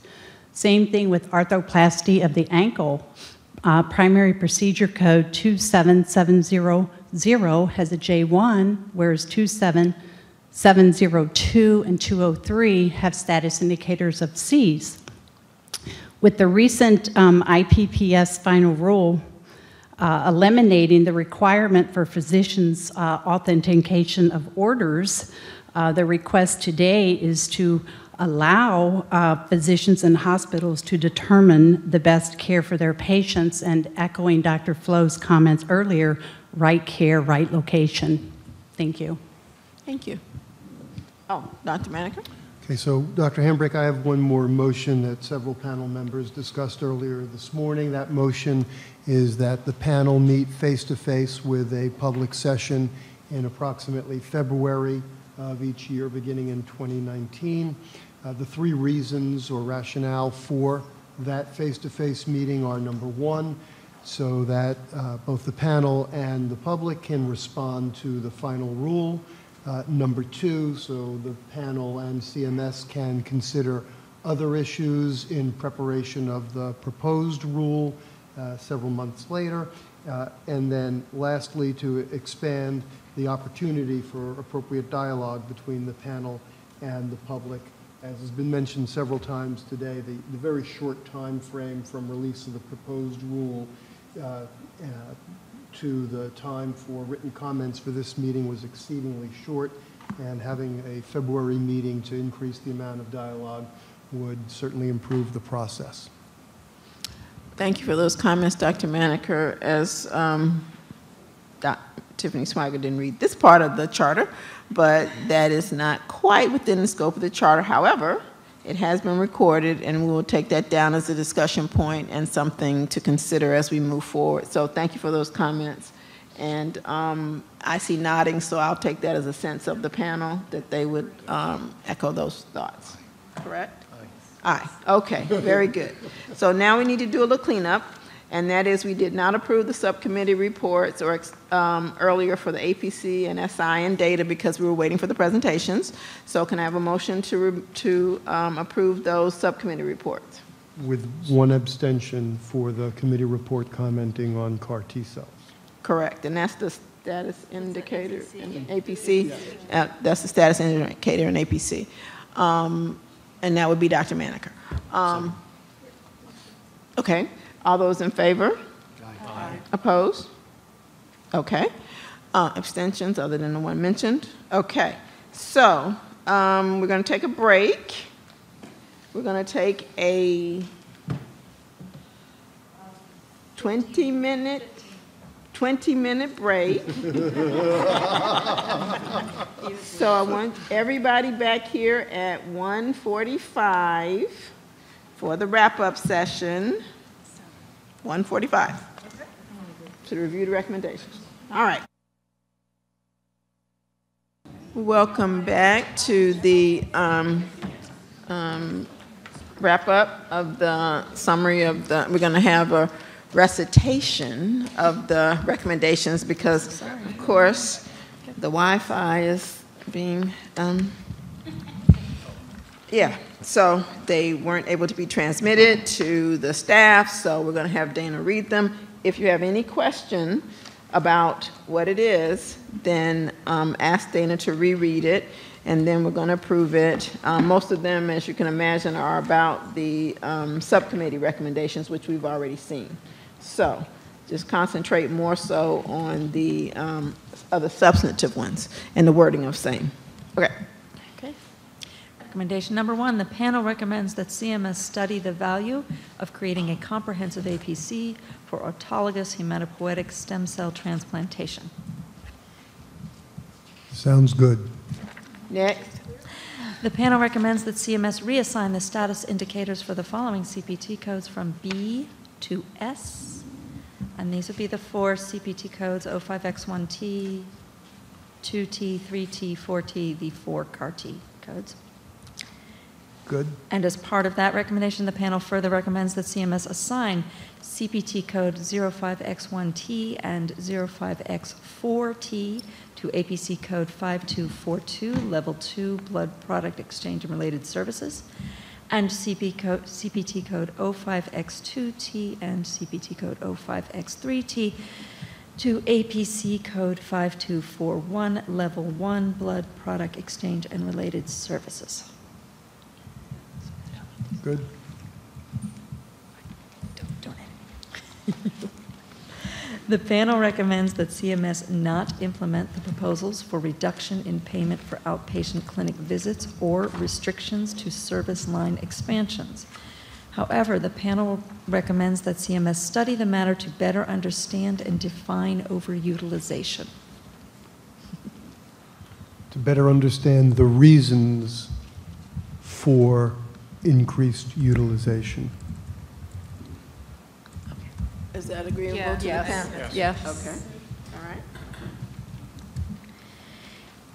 In the interest of validating the packaging methodology, the panel recommends that CMS publish the details of packaging payments, specifically the information for clinical laboratory test and ancillary services, as well as total packaged costs, and that CMS publish the data with the proposed and final rules so that stakeholders have an opportunity to evaluate and respond to the data. Good. Okay. And then we're down to the subcommittees. The panel recommends that CMS continue to report clinic and emergency department visit and observation claims data, and if CMS identifies changes in patterns of utilization or cost, that CMS bring those issues before the visits and observation subcommittee in the future. The panel recommends that CMS report data on what percentage of observation stay claims greater than 48 hours have a date of service that begins on a Friday. The panel recommends that the work of the Visits and Observation Subcommittee continue. The panel recommends that Scott Maneker serve as chair of the Visits and Observation Subcommittee. The APC Groups and SI Assignments Committee. The panel recommends that the work of the APC Groups and SI Assignments Subcommittee continue. The panel recommends that Agatha Nolan serve as the chair of the APC Groups and SI Assignments Subcommittee. Data issues. The panel recommends that CMS provide the Data Subcommittee a list of APCs fluctuating significantly in costs prior to each panel meeting. The panel recommends that CMS provide the Data Subcommittee a presentation on the claims accounting process prior to each panel meeting. The panel recommends that the work of the Data Subcommittee continue. The panel recommends that Erica Hardy serve as the chair of the Data Subcommittee. And that is all the recommendations. Okay. Very good. That's it? You're done? All right. Are there any other comments from panel members? If not, you know I have a few. Like to special thanks always to the OPPS staff who put this together. Everybody chips in. Everybody does all sorts of things to support the process and to make this run very well. So I want to give a round of applause to the staff. Especially our new DFO who jumped in with both feet, 3 feet if she has them. Well, she only has 2, but both feet and took the reins and went forward with that. Also, I'd like to obviously thank our transcriptionist and Dana Travis and our new transcriptionist person. I'm not sure exactly what the person does, Raymond Reyes, but he did a good job, and you know, he's supportive there. And last but not least, but I have to mention them, Dr. Dawn Francis, Ms. Ruth Londay, Mr. Michael Schroyer, and Dr. Norm Thompson. You have been great panel members. We've appreciated your contributions, and you will be missed. Thank you very much. Safe travels, everybody, and we did get done by 2. Thank you. See you next time.